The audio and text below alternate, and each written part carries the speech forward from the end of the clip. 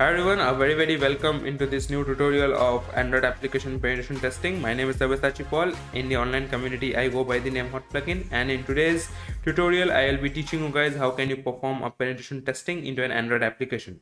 Right. So in my social media account I have already posted about this Android application penetration testing guide where I highly mentioned about this prerequisites.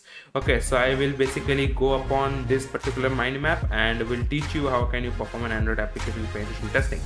Right, so the first point which you can see that we are having certain prerequisites which is kind of necessary if you want to jump into this mobile application penetration testing, which means that you should be having certain background of this particular world, of this particular cybersecurity. Right, so what we are seeing in this prerequisite is the first point is Linux basics. That means you should be well familiar with this Linux operating system or Linux kernel or this Linux terminal, which means that you should be comfortable using this kind of architecture, right? You should be comfortable using the terminal command and navigate yourself into that environment. Next we are having this programming basics, which means rather not which means, because I can understand like what does programming basics means.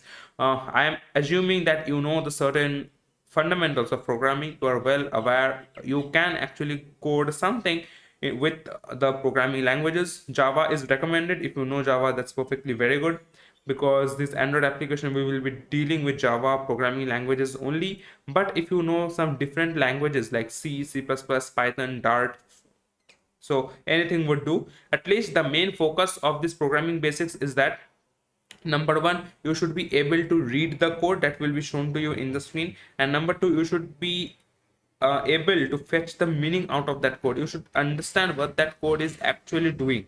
Okay, and also you should understand the terms like modules, packages, loops, variables, and all those things like methods, classes. Okay, you should be well familiarized with those terms.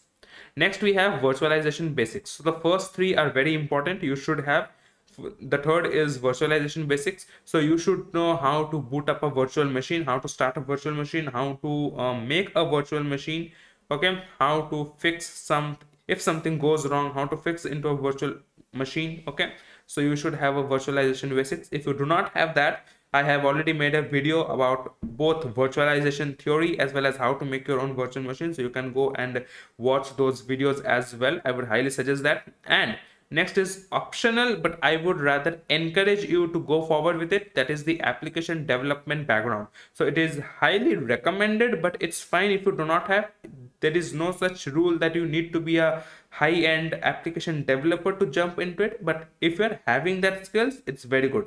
Okay, so what I'm wanting is that you should be well familiar about the application development lifecycle, how an application is made using Android Studio. Okay, if you are comfortable using languages like React Native or Flutter, I mean Flutter is not a language, it's a framework, but still if you can make an Android application using Flutter, Kotlin, or Java, anything would do, but you should know how an application is made. Okay, and by making an application, I'm not telling you to clone an Instagram, to clone WhatsApp. What I need is that you should know how to make a basic Android application. Like for example, you are having a small button over there, and on click of that button a text is popping up. Okay, so that is enough. Okay, so before you meet this before you jump into this mobile application pen testing, you should meet these prerequisites. Okay,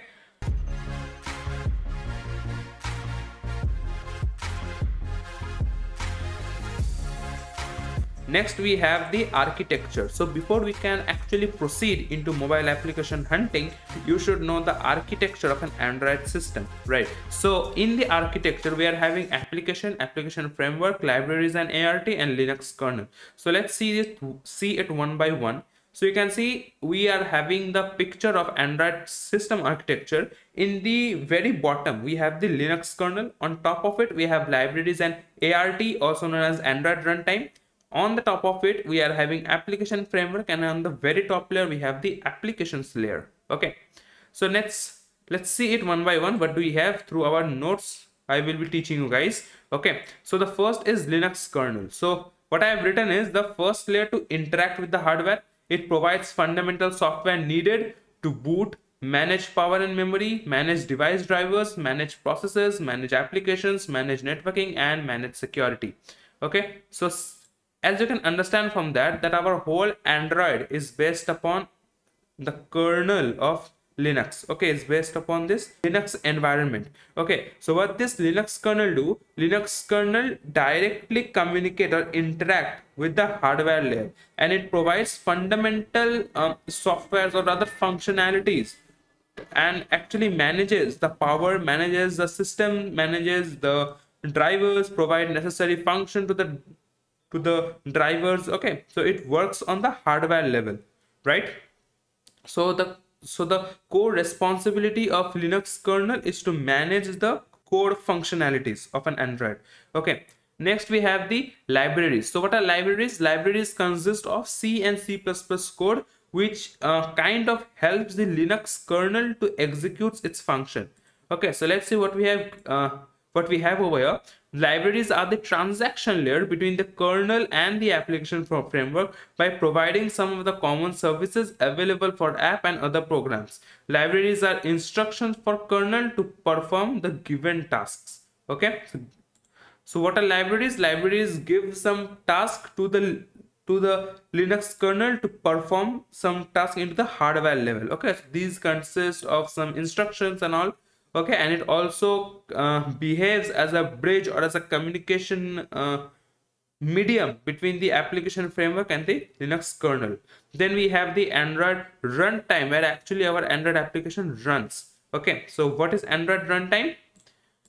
So Android runtime consists of DVM, also known as Dalvik VM, or also known as Dalvik virtual machine. So what is it? I'll communicate in a moment. With that interacts with the app and runs the app. The libraries and DVM combines to become an ART. Okay, so what is a DVM?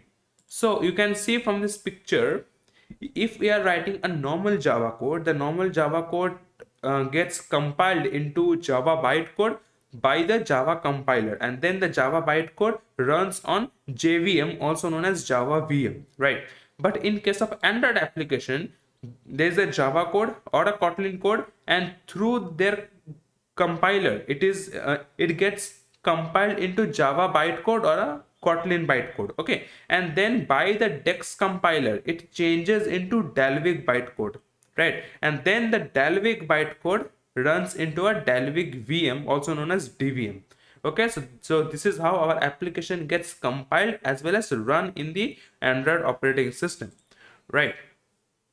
Next we have the application framework over here, right? The application framework. So what is it? Application framework contains the code compiled for the DVM and running on the DVM. Okay, so it consists of the code that is compiled for the DVM. Okay, so whatever code is required for the DVM to run, it consists of that particular code.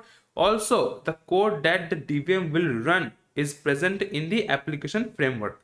Okay, next we have the application layer, where you can see home, contact, phone, browser, all those things. So what are application layer? The top layer where actually our apps are installed. Okay, so this is where our apps are installed. Whenever you turn on your phone, you can see the pre-installed applications are already present over there. So it is present on the application layer. Okay, understandable? So I hope that I have made this Android system architecture clear to you. Then we will jump into inside of an APK. But before jumping into inside of an APK, I would teach you guys about the terminologies. Okay, because in the inside of an APK portion, in these files, you will be facing certain terms that consist of these.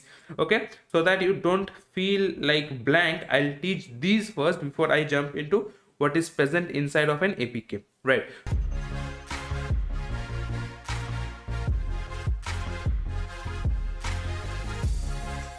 So what are the certain terminologies that you have to face, right?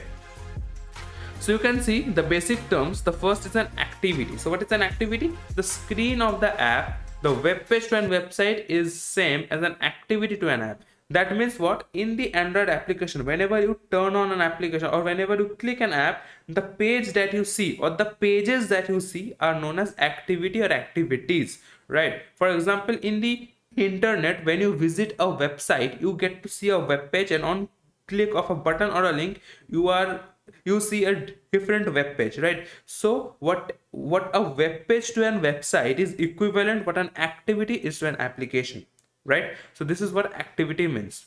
Next we have services. So services are long running tasks that requires no user interface and has to explicitly stopped by the user. So background tasks like GPS is an example of it, right? So services are the background tasks, okay, that requires no such user interface, and to explicitly stop it means to stop it, we have to explicitly stop it, right? Next we have the broadcast receivers. So what are broadcasts? The messages that are sent to the phone are called broadcast, also known as notifications. So notifications or messages that are sent to the phone are called broadcasts. So the component that listens for these notifications are called broadcast receiver. Okay, so let me give an example to you. For example, you are charging your phone, right? When you charge your phone, there's a notification that comes up, right, that your phone is getting charged and 20% charge available, right? So that is a notification. That notification is known as broadcast, and the component that searches or that receives these notifications are known as broadcast receiver. Next we have content provider and content resolver. Do not look into the definition. Let me tell you with the help of diagram, which will be much more efficient. For example, there are two applications, okay, WhatsApp and Facebook, for example. Okay, now WhatsApp is requesting a certain amount of data from Facebook, okay. So the application WhatsApp will ask for data, okay, will ask for data from Facebook through the help of content resolver, and Facebook will provide data to WhatsApp through the help of content provider. Okay, so what is a content resolver? Content resolver requests for data from another application, and content provider provides the data from the requested application. Okay, understandable? So from the diagram that I've shown over here, you can easily understand. And by the way, you should know that in our Android operating system, whenever applications run, they do not communicate with each other. Every application runs in its separate sandbox, in its separate virtual machines. Okay, so no application has the permission to communicate with another application. If they need to do, they will require this content provider and resolver.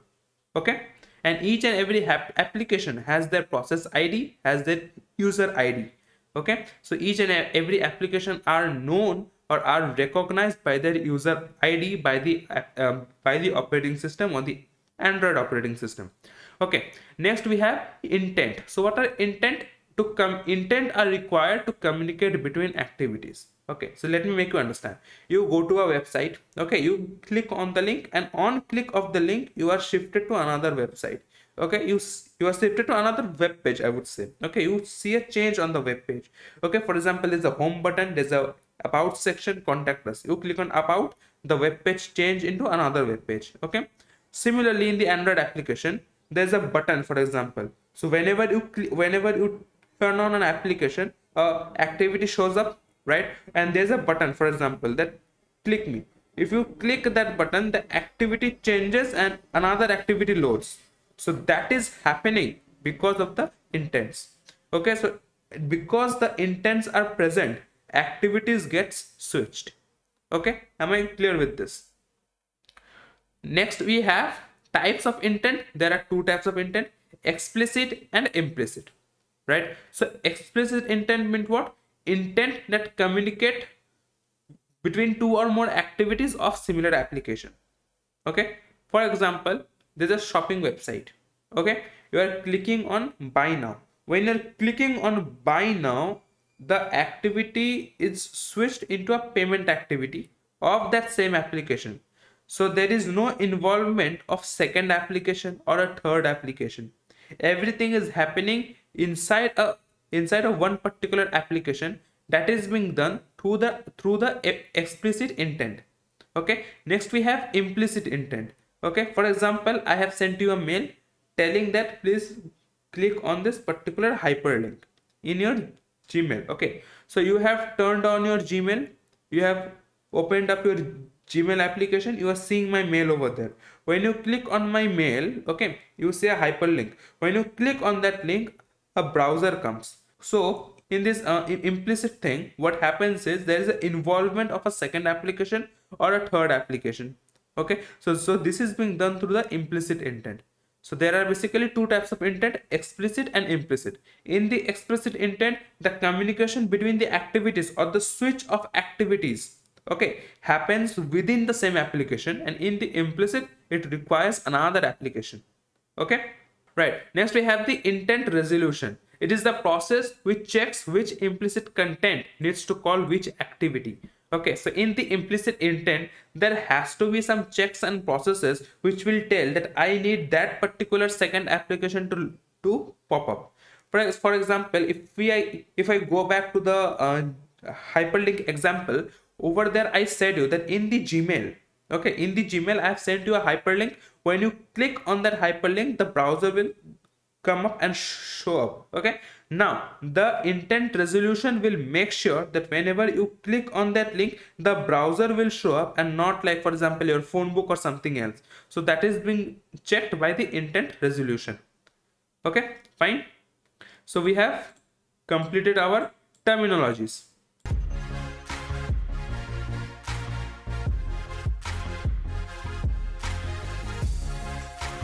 Next, I will go into inside of an APK. So what is an APK? In the Windows operating system, we have exe files, we have zip files, we have rar files. Okay, we have dot extensions of that, right? APK is also an extension for the files that run on the Android operating system. APK stands for Android Package Kit. Fine. Now, what that Android Package Kit means? APK is kind of similar to a zip file. You can also extract an APK. But what you will get compiled version of Android manifest.xml, classes.dex, res folder, meta.inf folder. Fine. Now you have to decompile it by some tools which I will show you in my upcoming videos. Okay.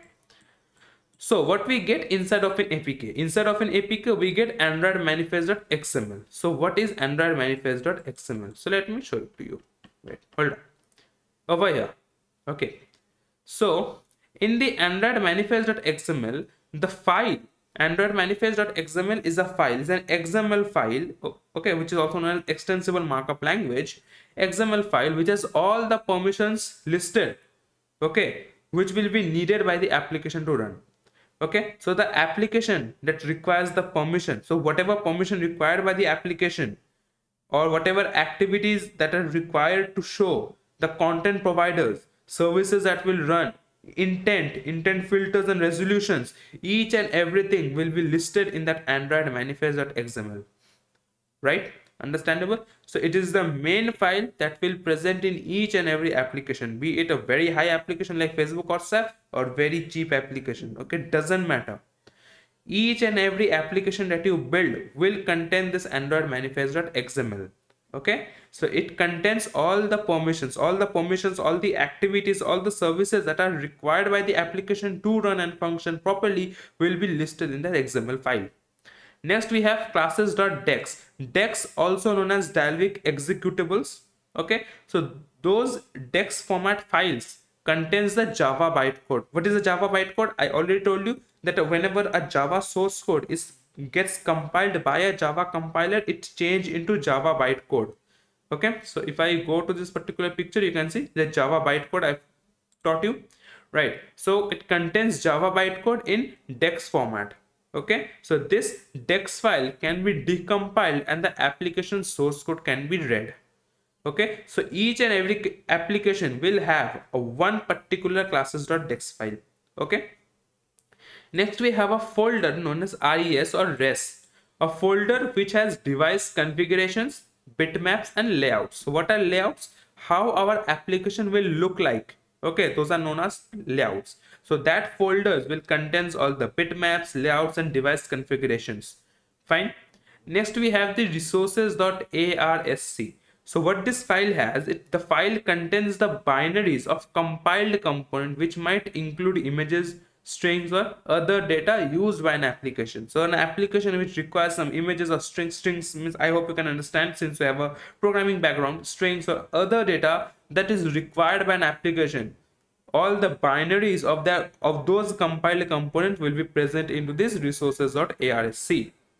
Next, we have a folder called as meta-inf folder. So that folder contains the manifest information and other metadata about the Java packages carried by the jar file. Okay, it contains files like manifest.mf, cert.sf and cert.rsa. So it will be containing all the hashes, all the algorithms that are needed for the application to sign in. Okay, it will contain all the metadata of the Java packages and the jar files. Okay, now I'll be talking about the signing of an application. Okay, so over in this particular notes I haven't included about the signing of an application, but let's discuss about signing of an application and then we'll jump into this lab setup. So what is signing of an application? Whenever you build an application and publish over somewhere, right, you need to build that application, and after building the application, after you make that .apk and before you publish into Play Store or App Store, but over here I'll take the example of Play Store because I'm talking about Android application pen testing. Whenever you upload into Play Store, there will be a signing of an application. So the signing means that it is ensuring that who is the author of that particular application, what are the algorithms and hashes that are required for the application. If I go into my browser and if I write, for example, signing hopefully signing of an app meaning, signing of an app meaning. So code signing is used on Windows and macOS. It's fine to authenticate software on first run, ensuring that the software has not been maliciously tampered by a third-party distributed or downloaded site. Okay, so when an Android app gets signed, you can see Android requires all that to be digital signed with a certificate before they can be installed. Okay, so this ensures that a third party hasn't tampered with that particular application. Okay, understandable. This is what known as signing of an application. We will be covering signing into a bit detail as well in my upcoming lectures.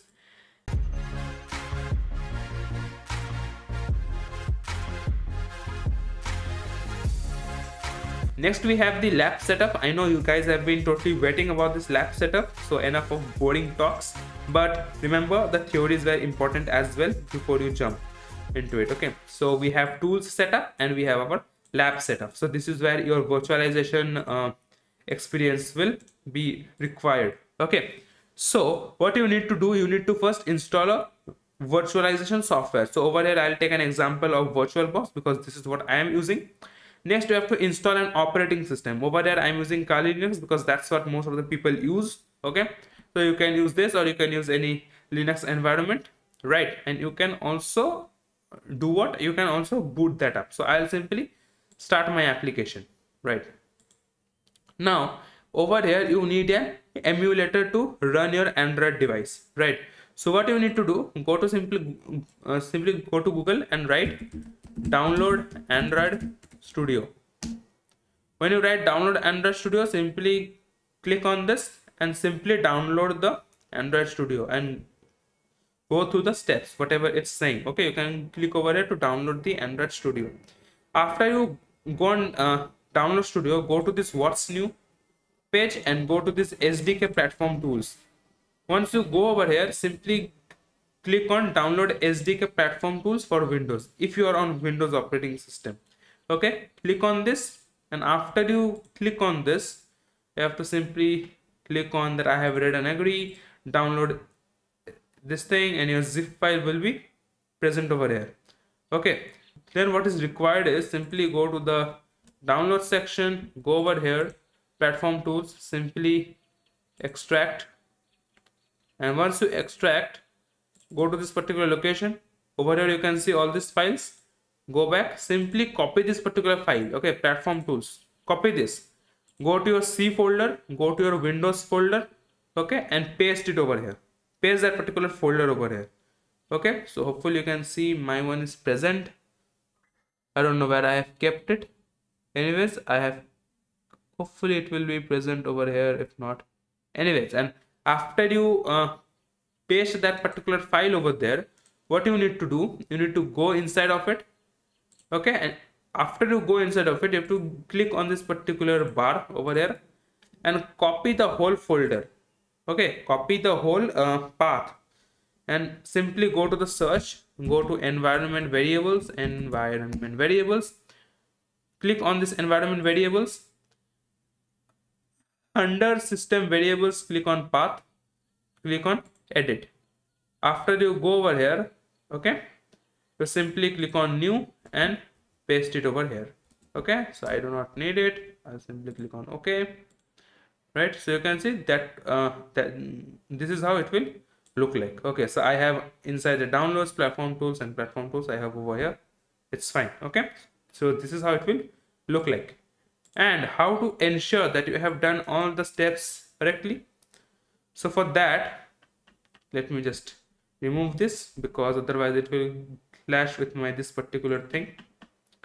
Okay, so for that, go to your PowerShell or whatsoever you have.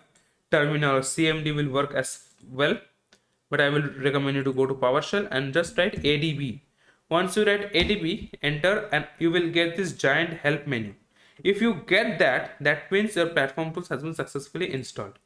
Okay, and after you install each and everything, your Android Studio will be present as well. Simply click on your Android Studio and open it up. Okay, so based upon your system architecture of your PC, your Android Studio might take some time to load up. Okay, so let's wait for the Android Studio to launch. And also, to perform penetration testing into an Android application, I have also in my GitHub repository, you can go to this repo known as a hot plugin. Okay, if you go to this repo, if you go to vulnerable apps, okay, and after going to vulnerable apps, you will get these 3 applications. Okay, and in future I might post some different applications as well. Okay, like for example, Droid is also an application, vulnerable application. Okay, so over here we will be testing upon these 3 applications. Okay, so first I will be showing you about diva beta.apk. Okay, so after you get this particular thing, simply click on new project, or you can click on an existing project as well. Click on no activity, click on next. Simply even give a particular name, because we are not focused upon Android application development, but I need to show you the setup. Okay, and once you get that, let it prepare all the thing it requires to do so, and you need to click on this particular sign over here, you can see, right? So let it load, and then we'll start our thing. Okay, by the time, what you can do is go into a virtual machine, go into your terminal. Okay, and over here you need to type something. Simply write sudo apt cache search adb. Okay, so simply write the password, and if you don't get it, it's fine.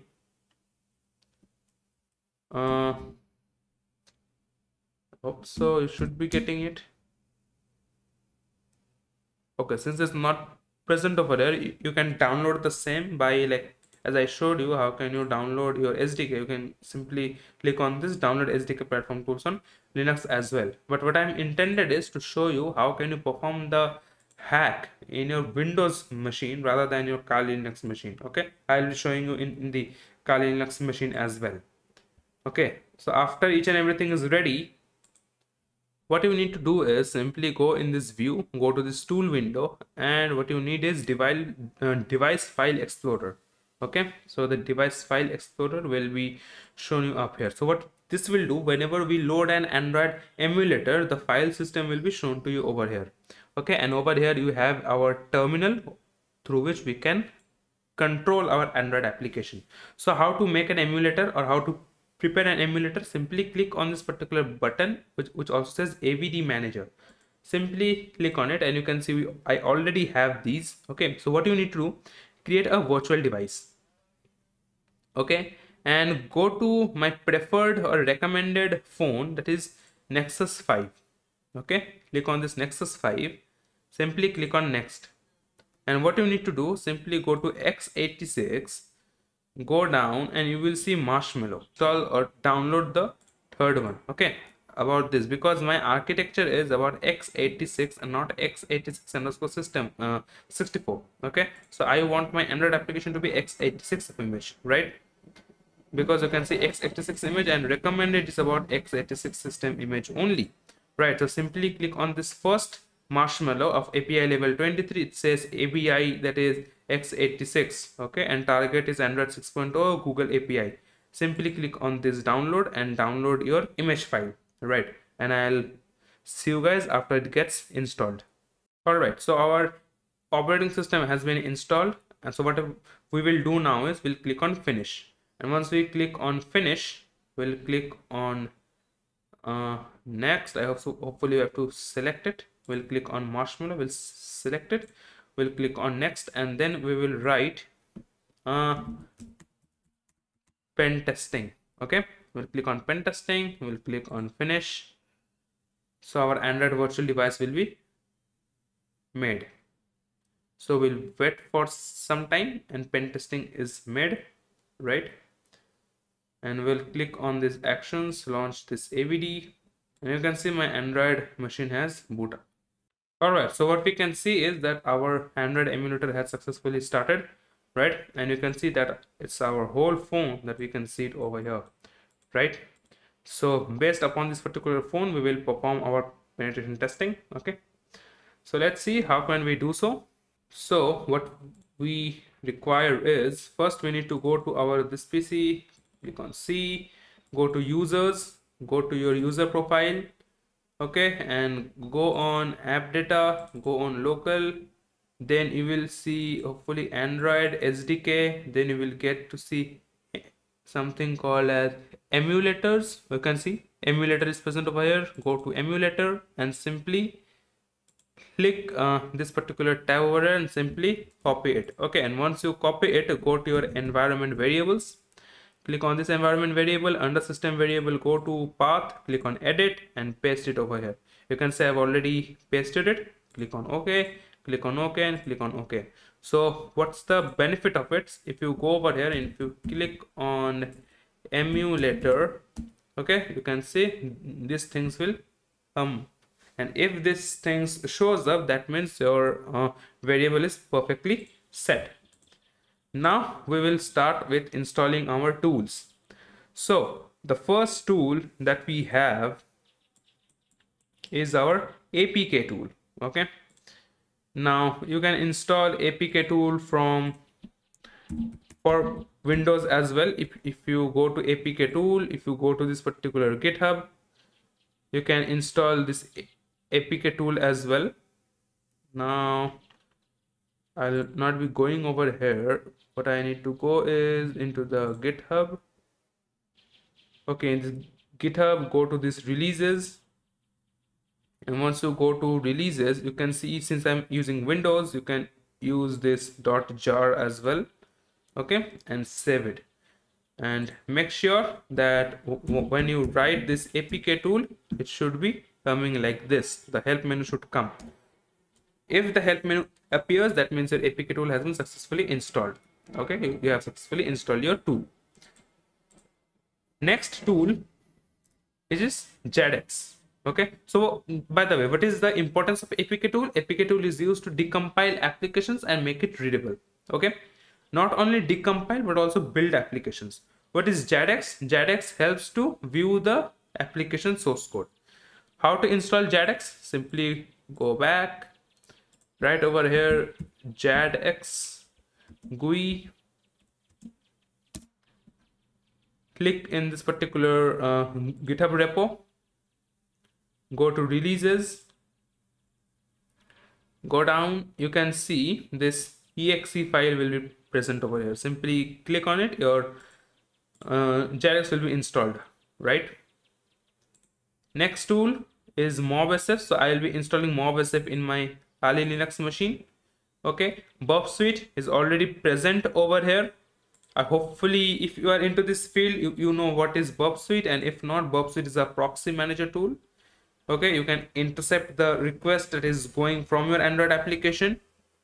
So how to do it? Simply write Burp Suite install, and you will get this sports figure thing. Go over here and download this community edition, okay, and simply install it. Right, next tool that we have is Android Studio. We already done. ADB we have done. Frida and Roser I'll not show you right now, okay. Objection I'll not show you right now.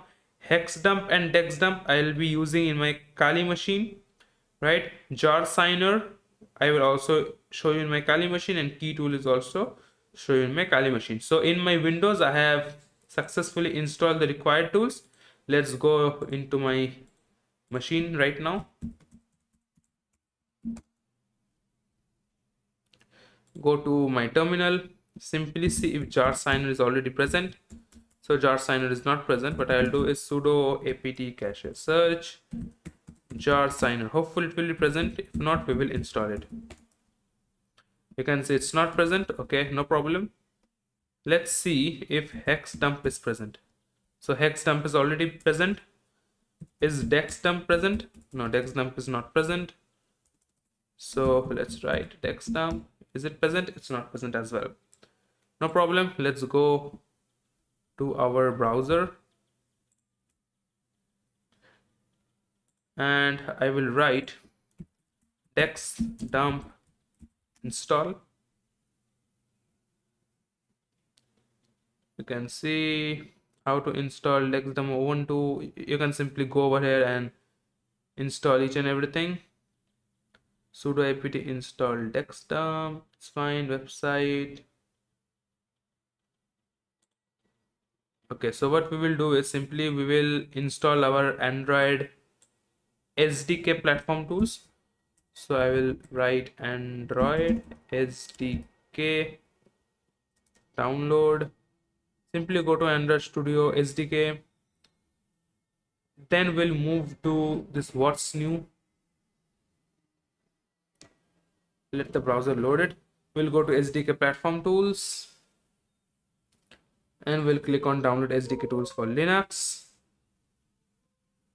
We'll click on I have read and agree, download Android SDK, and it will be downloaded. Click on OK. We'll open up the file. You can see the file is present over here. Now we have to source this file. Or rather, instead of sourcing, what we can do is, if we go to cd downloads ls, we have got this thing platform. What we'll do is unzip platform. It will be unzipped. Platform tools is present. Clear rm platform tools, and then rather underscore this. I'll remove the zip file. We have the platform tools over here. cd platform tools ls, we got adb, and inside this we can use this adb. We can say /adb. Yeah, it will be done. Fine. And now what we will do is we'll also install dex dump. So for adb, what I will do is I'll copy adb to my user. I think it's directly bin folder we have, right? In my bin. So it says permission denied. What I'll do is I'll do sudo and then I'll give it a permission, and it will be done. And now what I can do is if I simply turn on my terminal and write simple adb, it will be loaded. Fine. That's awesome. So our adb is done. Now it's time for dex dump to install. So dex dump install, dex dump install Kali. So what we need to do is, let's open this particular website and then we'll look for it. By that time, what we can do is let it open. We can go and install JADX over here as well. Sudo apt cache search JADX. So what I'll do is I'll simply update my thing. Let me update it and then I'll search for all the tools. Maybe the repo is not updated. Let me update it and then I'm returning back to you. All right, so if I do now sudo apt cache search jarex is there, sudo apt install jarex, it will be installed. And similar way we will install dexdump, xdump, adb and all those things as well. I've also showed you how to install adb. Let's say if it is present in the Android repo, I mean Kali repo, sudo search for adb. So you can see, let's see if adb is present. Yes, adb is present as well. So what you need to do, you need to update your Kali repo and it will be present over here. You can also install this Android SDK platform tools commons. It will be done for you. Now I'll search for, instead of adb, I'll search for dexdump. So I don't feel like dexdump is present, is it? Hopefully this is the one. Now I think this could be one as well. So I think it would be this one, Google build tools. So what I'll do is sudo apt install Google Android build tools installer. Hit enter, it's of 6 MB. Let's install it. And after it gets installed, hopefully our tools will be installed as well, whatever we need. Simply click on OK. If you don't know anything, simply click on by default. The default is the best thing to do.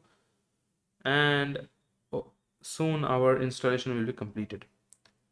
What we will do next is we'll go over here and click on mobsf. We'll go to this mobile security framework into this GitHub and we'll download this particular thing as well. Go to code, click on this link, go to your terminal, right? I'll download it in my desktop. I'll make a directory mkdir tools. Let's not write tools, let's write mobile pentesting cd mobile pentesting, and over there I'll simply write git clone and I'll paste this thing. Now this will take a certain amount of time, so I'll see you guys after it gets installed. Alright, so what I will show you right now, that we have previously installed that Android Google installer, right? Over here we have I've shown you how to install that dexdump while installing it, this Google Android build tool installer. Now if I click on another terminal and if I go and write de and hit tab, you can see dexdump is already installed, right? So if I click write dex and hit tab, dexdump is installed. If I hit enter, rather dexdump -h will do, hopefully, or not, if h -help. Anyways, so our dexdump is installed and we are happy for it. If we go for jarex, you can see jarex and jarex GUI, so we will basically be using jarex GUI. Are we having key tool? Yes, we are having key tool as well. Okay, and we need to install apk tool as well. So for that we also write search dexdump and we'll write for apk tool.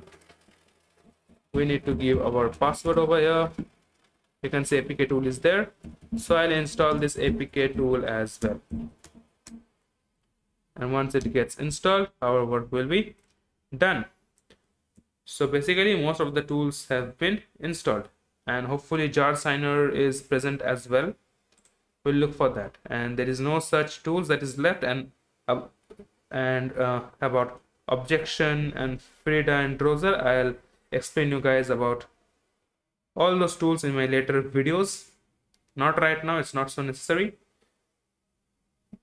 Okay, so our apk tool is present. Yeah, it's present, right? Now we need to see if jar signer is there. So jar detector. Fine, so most of the tools has been installed. So let's wait for our MobSF to get installed. Okay, it's done. I'll clear my screen. I'll go to CD Mobile Security Framework, ls. You can see manage.py, run.sh, setup.sh. What we need to do is simply first there's a requirement.txt file.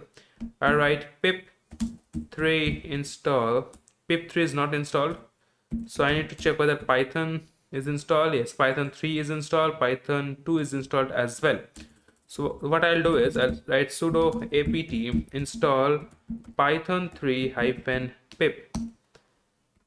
Click on, hit enter again to select this by default Y, and my pip3 will be installed. And once my pip3 will be installed, I'll be installing the requirements that is required to install or run this MobSF framework. So pip3 install requirements, install -r stands for recursively requirements.txt. Hit enter and all my requirements will be installed. So see you guys after it's getting installed. Alright, so most of our tools has been installed. So what I will do is simply click on ls and click on run.sh, or not run, basically setup.sh. So I'll write /setup.sh, hit enter, and it will basically download whatsoever it is required. So it says failed to create virtual env. So what I need to do is, for that I need to do apt get install python 3 venv.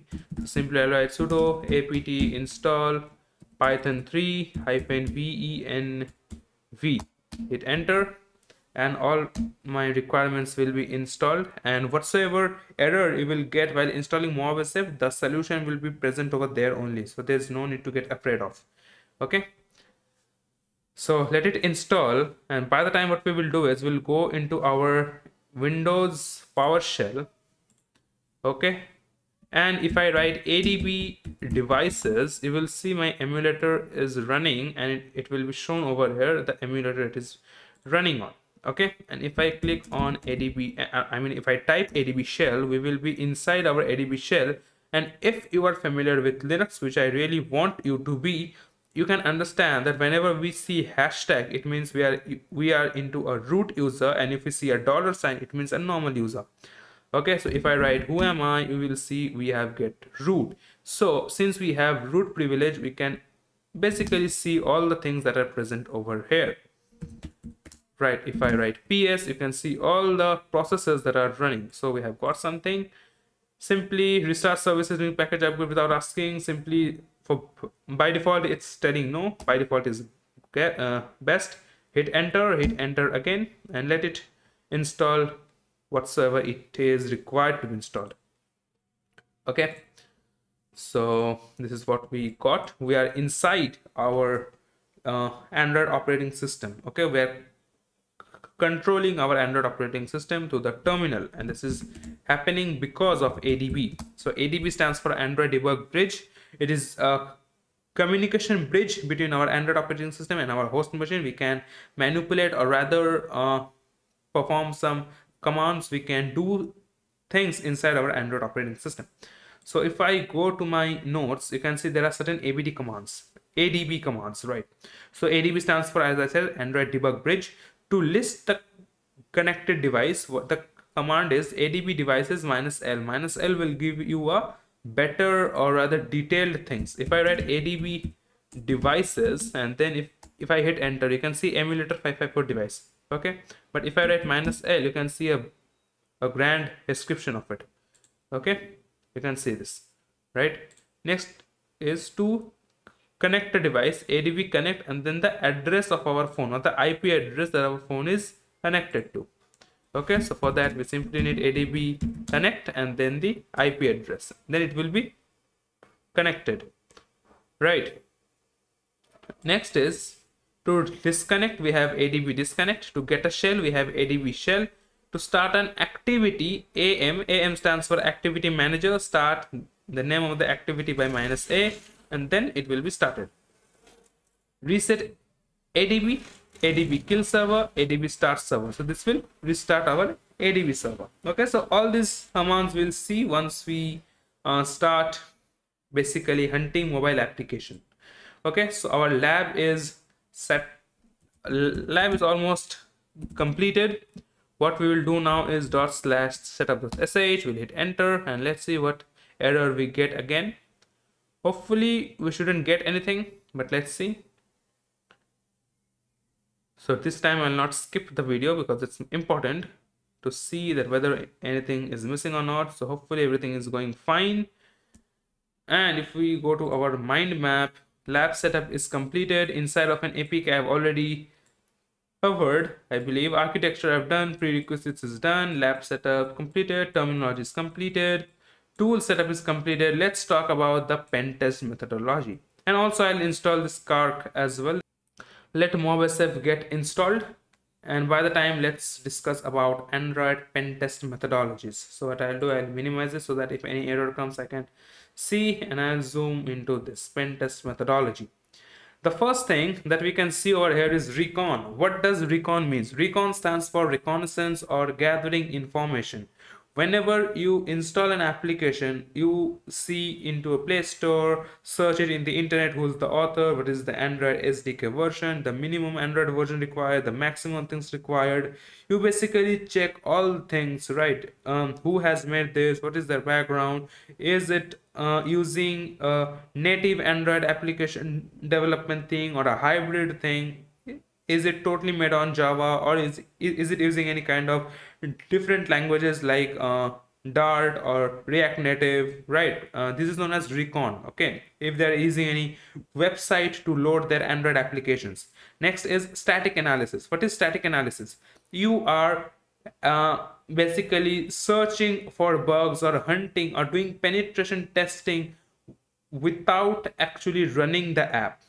By reviewing the source code, by seeing the source code, by seeing the files, by seeing the metadata, by seeing all the things that is present inside an APK. As I said, APK is just like a zip file. It has all the several files and folders present. By seeing or by reviewing those things, that is known as static analysis. You are statically analyzing your application without even running it actively. What is dynamic analysis? You are running the application, you are checking that on click of this button what request is being sent, you are intercepting the traffic, you are actively interacting with the application to find bugs. In static application, you are not interacting so much with the applications. It doesn't matter the application is running or not, okay? But in dynamic analysis, to find bug, you need to actively interact with the Android application. That's what dynamic analysis means. Next is the very boring phase, I know, but it is what differentiates or separates an ethical hacker and a black hat hacker. That is reporting. You need to report your bugs as well. Okay, so this is what the Pentest methodology, and do not worry, I'll cover both static analysis and dynamic analysis in a very perfect manner. But again, I'll give you a thing that if you're preparing for your EMAP exam, you can of course check out this video as well. Okay, so before jumping into this OWASP top 10, I just want to share a few thoughts with you.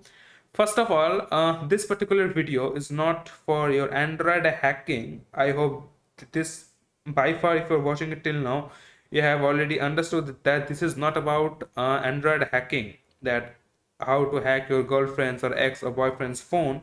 Okay, next is I'm trying my level best to make or simplify the things that might look difficult for you. Okay, I'm trying to explain each and every concept in a very simple manner, because what I believe is there is no such need of technical explanation, or it is useless to explain if you do not understand, right? It is useless to make videos if you do not understand. So my responsibility, that if I have taken the responsibility to make you understand about mobile application penetration testing, I'll try my best to teach you whatever in a most easiest way, so that you can remember even if you do not practice. Okay, but I will highly suggest you to practice, because you will forget it very easily, because there are tons of information. But I will make sure that all the basics gets dissolved in your blood. Okay, enough of talks. Let's go for OWASP top 10 vulnerability. So if you are into this field, OWASP, in cybersecurity, you already know what is this OWASP means. So before doing, let's see if our MobSF is done. So hopefully it's completed. I'll clear my screen and I'll go to /run.sh, run.sh, and it will be running. Hopefully you can see listening. Okay, it's already started. I'll click on open link, and into my Mozilla you can see MobSF has loaded, and if we just simply click on upload and analyze file, it will be showing us all the things. So it is basically used for both dynamic as well as static analysis. So this is a very good tool, you can use it. Okay, so this is all about the tools section. I'll simply click Ctrl+C to end it and click exit. We'll close everything and we'll talk about do not want me, close the tabs. Fine.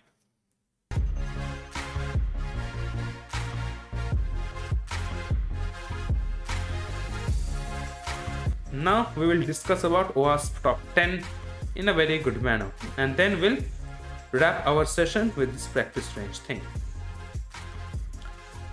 Okay, so the first thing that we get is M1, weak server-side controls.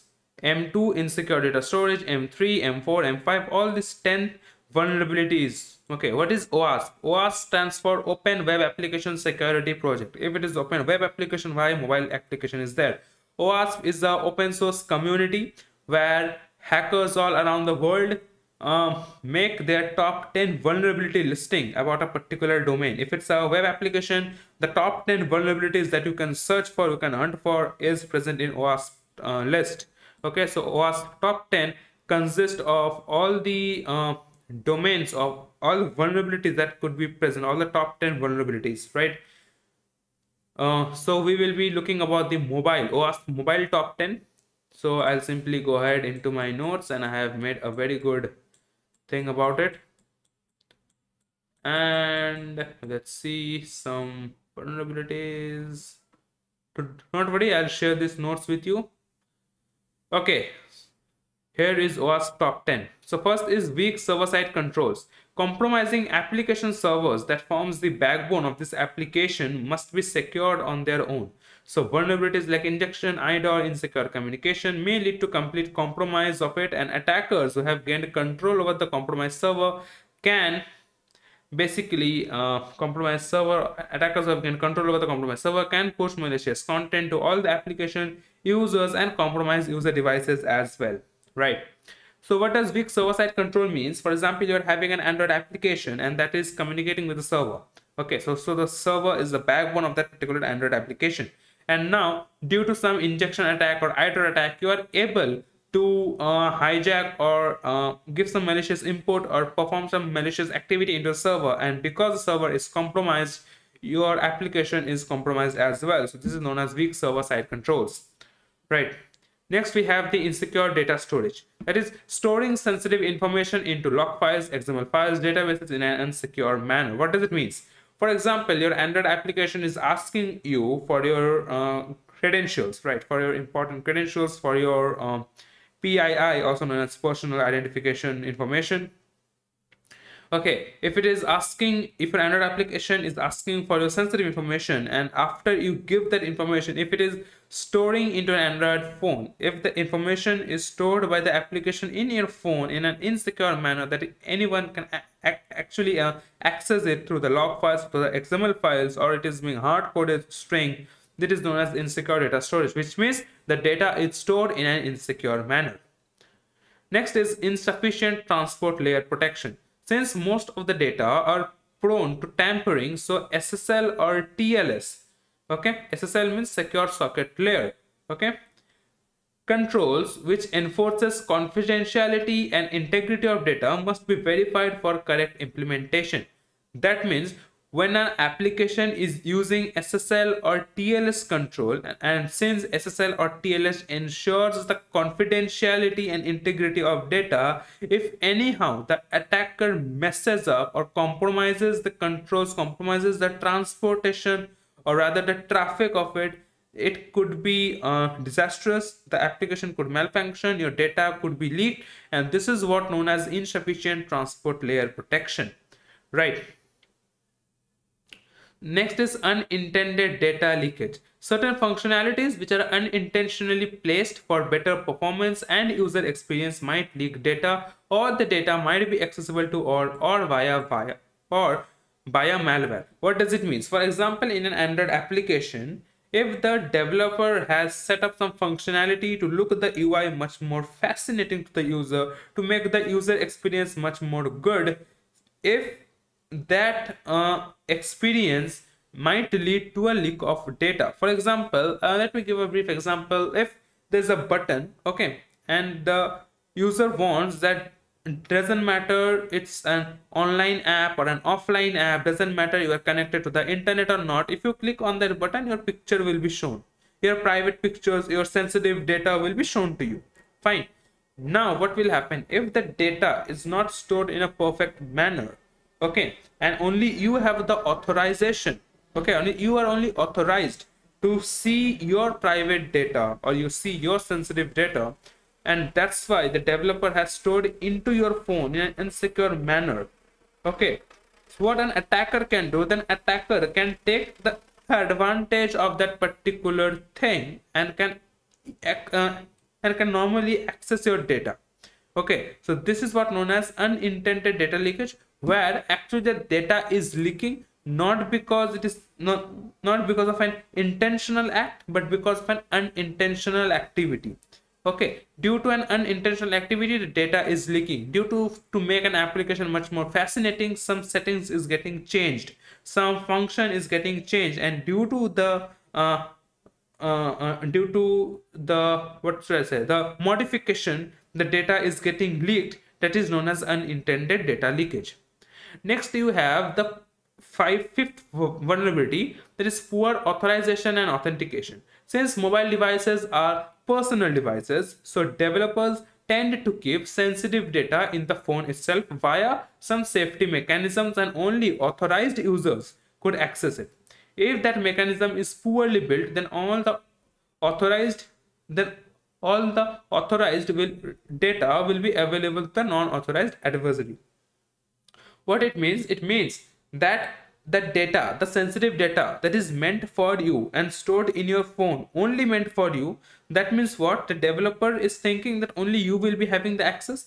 But if an attacker anyhow tend to get your data, and if there is a check verification method that only the authorized user have the access to see their private data, if that mechanism is anyhow tampered, anyhow gets poorly built, or is malicious, is anyhow breaks, or if the attacker is able to break that check facility, then this will be lead to poor authorization and authentication.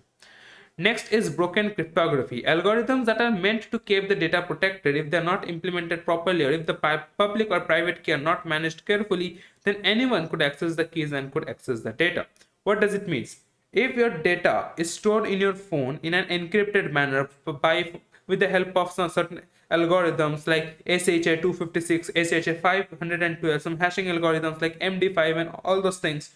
Okay, if the algorithms are not protected in a perfect manner, if their public key and private key are not kept safely, anyone who get access to that key, or any attacker who get access to those keys, or if that algorithm is not perfectly managed, they could bypass the cryptography algorithm. They could simply decrypt the data and could access the files and could access the data. This is known as broken cryptography.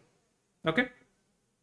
Next is client-side injections. What is client-side? Client means us. Okay, if we are giving some user input values and that values is not being verified by the applications, that is known as client-side injection. For example, injecting queries of SQL or commands of bash or any other programming based commands to alter, fetch, read, delete or access data and compromise it is known as client-side injections. Okay, basically there is a form. For example, there is a form and it is asking me to enter my username or password, and if I anyhow bypass it, for example, it is being verified by a database, okay, by a SQL database. And if I give a SQL command over there, and if that command get executed in the database, it can lead to a disaster. I can basically bypass by giving my SQL command. So if the application is not verifying, is not validating that what type of input I am giving, this is known as client side injection. And over there I can like give anything. I can write a Python code, I can write a bash code, okay, I can write any SQL queries, okay, based upon what are the technology that is used in building the application. I can write that code over there to basically bypass it. And if my application is not verifying what my input is, then I can simply bypass or anyhow alter, fetch or read or delete the data. Okay, I can literally compromise that particular application, right? Next is security decision via untrusted input. The implementation of certain functionalities such as hidden variables to check the authorization status can be bypassed by tampering them during transit via web service calls or inter-process communication calls. This may lead to privilege escalation or unintended behavior of an application. That means what? Security decisions via untrusted input. This means if I do not have the privilege to manage the security decisions that is being taken by the application, and if anyhow I give some code, I tamper with the application, and if the application gets modified because of my tampering, this might lead for the attacker to gain high level access, which is also known as privilege escalation. And after I get high level access, I can manage the security policy. For example, user 1 is there and user 2 is there. User 1 has the high level privilege and user 2 is not having that high level privilege. Okay, so if the user 2 anyhow modifies or tampers with the application, or okay, anyhow intercept with it, does some modifications, does some hacking activities, right? And if anyhow the application, if it is vulnerable to that particular bug, if that application gives user 2 the high level privilege similar to user 1, user 2 can simply remove user 1 from its data, can get user 1's data, can perform some security decision, can make user 1 go to lower privilege and make user 2 into a higher privilege. All these things can be done. So this is what known as checking security decisions via untrusted input. Next is improper session handling. Obtaining session tokens that are active for longer time may lead to account takeover if stolen. What does it mean? For example, you are signing into your Facebook application or WhatsApp or rather Instagram, and there's a session token, there's some cookies or CSRF token that is being passing, or that is being transferred from your application to a server for checking that only you and your phone and your application has the authority to access that application. And if that session cookie, the session token is active for a very long time, any person or any malicious user could get that particular session token via either man-in-the-middle attack, or for example by cross-site scripting, or for example by a phishing attack. Anyhow, if that session token is if the attacker gets access to the session token, their account can be takeover, right? It can lead to an account takeover. The user, the victim's account could be hijacked, okay, because the session token is active, and server is thinking that yes, the attacker, since the attacker is using the victim's session token, that means the attacker's device is a legitimate device. Okay, so let's give that access to the attacker as well. Next is lack of binary protection. Since mobile application can be reverse engineered, so if an attacker inserts malicious code and ships to the user, then the phone can be compromised. So when building an application, if the signing and checksum is not done correctly, then the above havoc or above disaster could occur. What does it mean? It means, since we know that mobile application are .apks, we can simply reverse engineer or decompile a .apk, we can fetch the normal files, normal source code, right? And if the checksum, if the signing, if the various the certificate authorization is not done correctly, it is known as lack of binary protection, right? So this is all about the OWASP top 10 vulnerability. So I hope I have made this OWASP top 10 very much clear to you. We have this vulnerable app to practice. I have listed all the applications, the 7 applications. I think IMAS and this DVIA and iCode are for your iOS application. So since I do not have any iOS device, I do not have a MacBook or iPhone. If in future I get those things, if I purchase a MacBook and all, then I'll surely make video on iOS pen testing as well. But since I only have an Android and a Windows laptop, so I'll be making videos on Android pen testing. Right, so this is the end of my PDF. So let's see how can we perform all these things in a practical manner.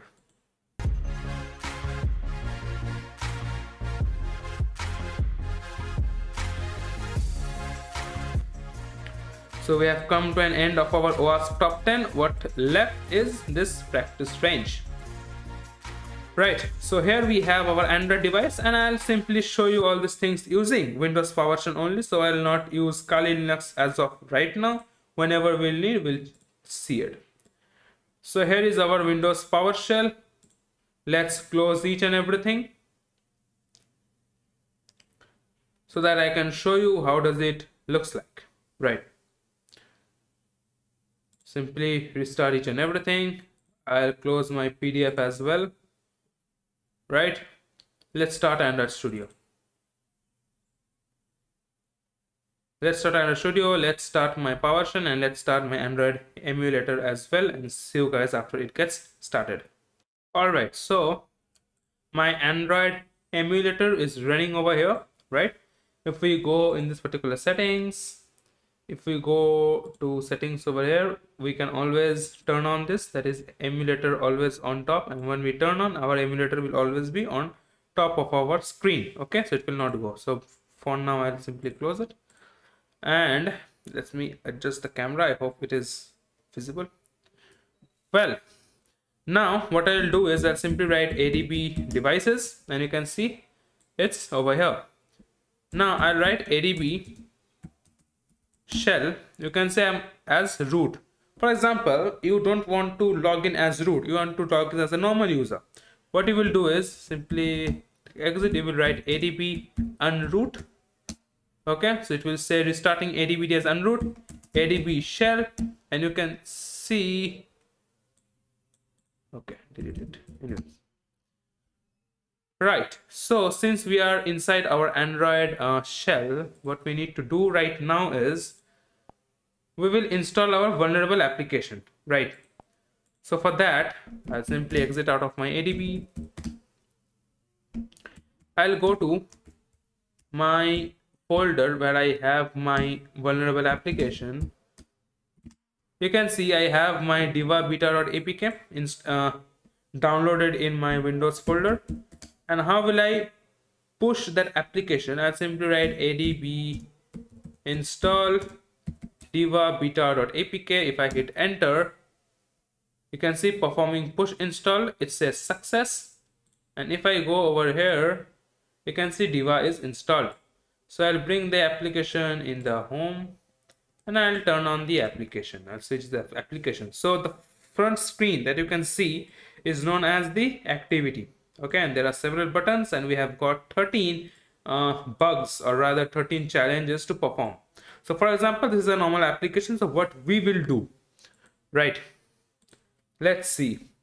So for example, what I'll do is I'll simply make a folder. I'll do a cd, rather I'll go to my D directory.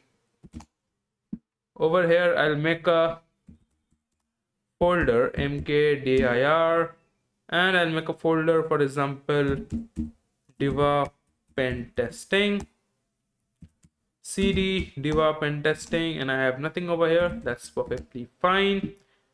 Now what I'll do is I'll pull the application.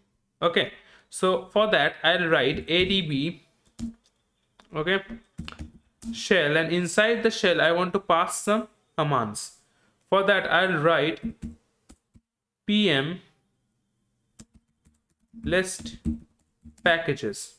Okay, so all my packages are shown to me, what I'm doing is I'm writing adb shell, and then whatever I write, that particular command will be executed in the Android operating system Linux kernel, okay, or in the terminal of an Android. You can see package is jacker-asim.dev. I'll simply copy it. Now what I'll do is, in this I'll say pm path jacker-asim.dev, or rather what I'll do is adb pull jacker.asim.dev. If I hit enter, it says remote doesn't exist. Okay, it's fine.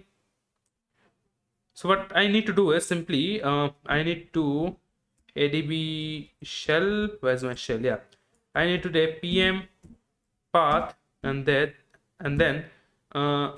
jacker.asim.dev. Why it said and why it gave us a problem, because this is a package name, and what we need to pull is a .apk file. So if I do like this, I will get the whole apk location where our apk is located, data, app, and all this. So if I copy it, I'll write adb pull. Let me clear the screen for you, and hopefully you can see, I guess, right? Make it resume. adb pull, and then if I paste this, hit enter, you can say one file pulled. If I like ls, this is my thing, base.apk, right? Fine. Now what I'll do is, inside this base.apk, what is present? So over into my search, I'll write jadex. I already told you how to install it.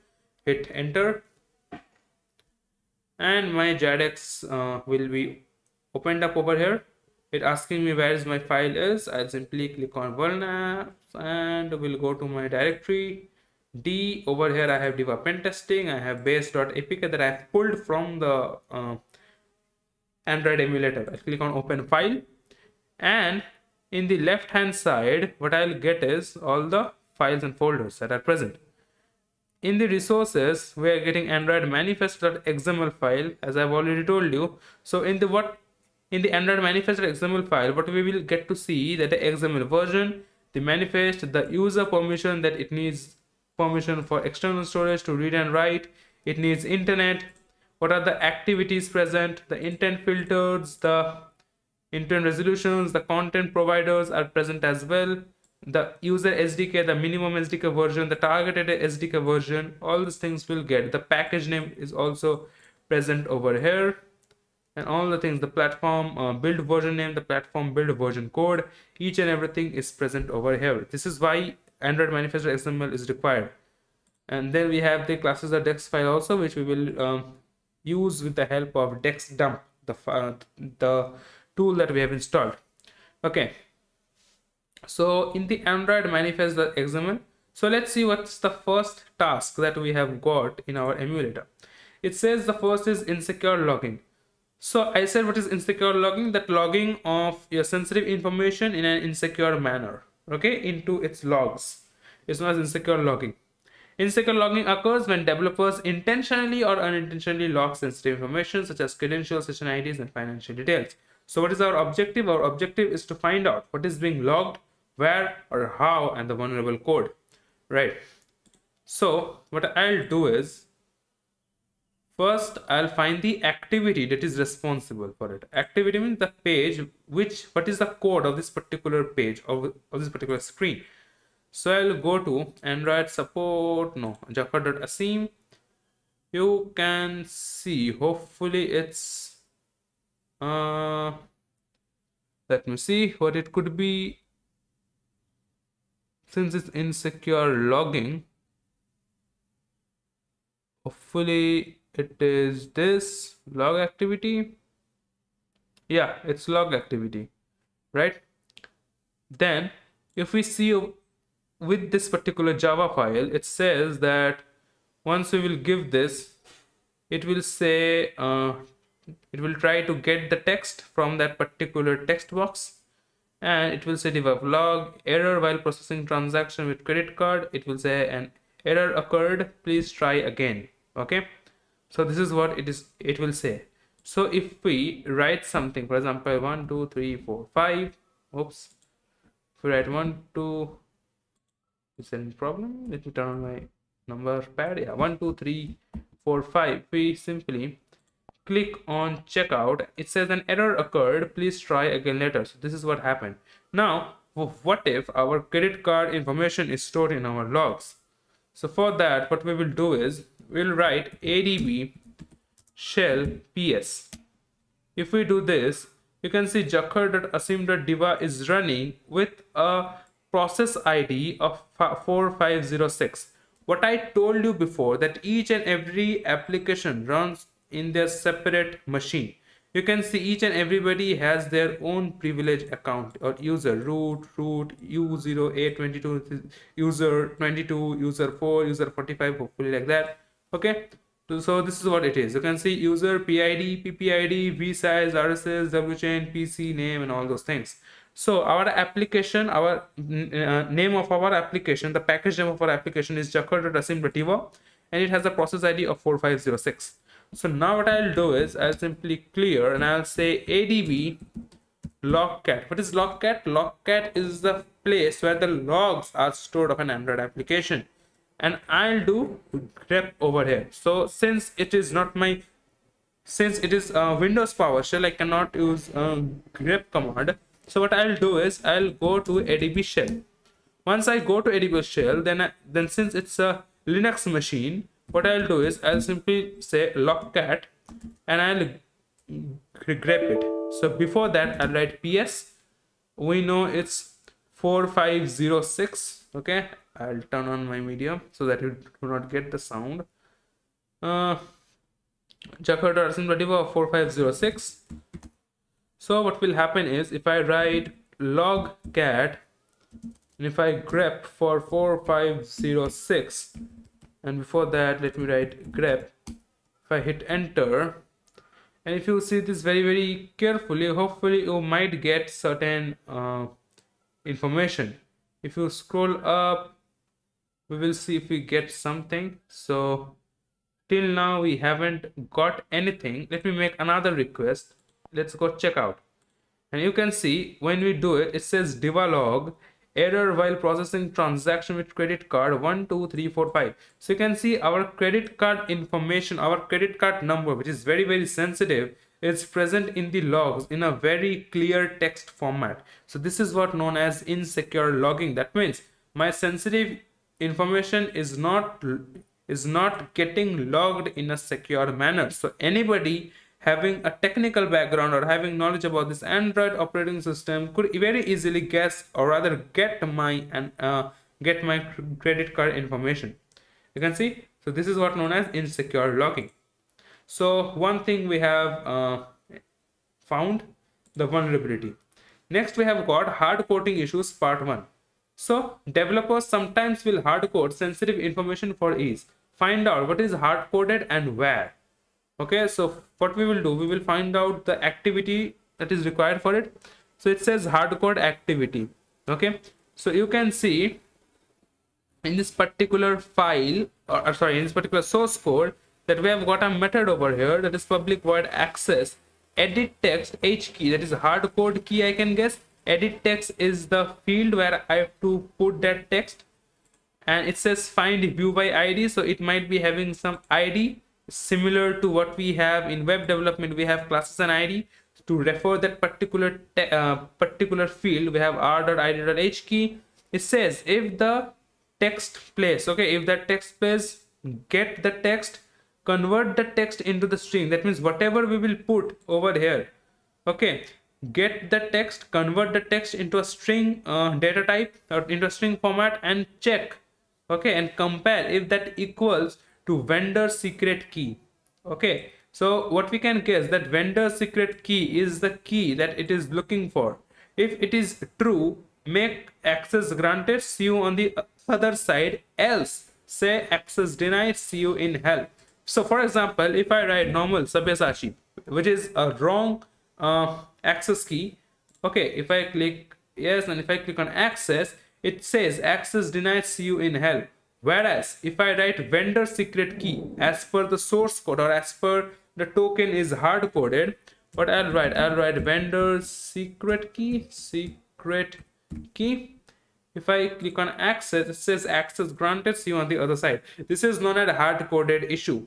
Okay, this means what? Your password, if your username and password is hard coded in this particular manner, this is a vulnerable thing. Or if any particular API key, if any particular credential, some sensitive information is hard coded in this particular manner, this means that your application is vulnerable. Now, if we get back and we will shift to another vulnerability, insecure data storage.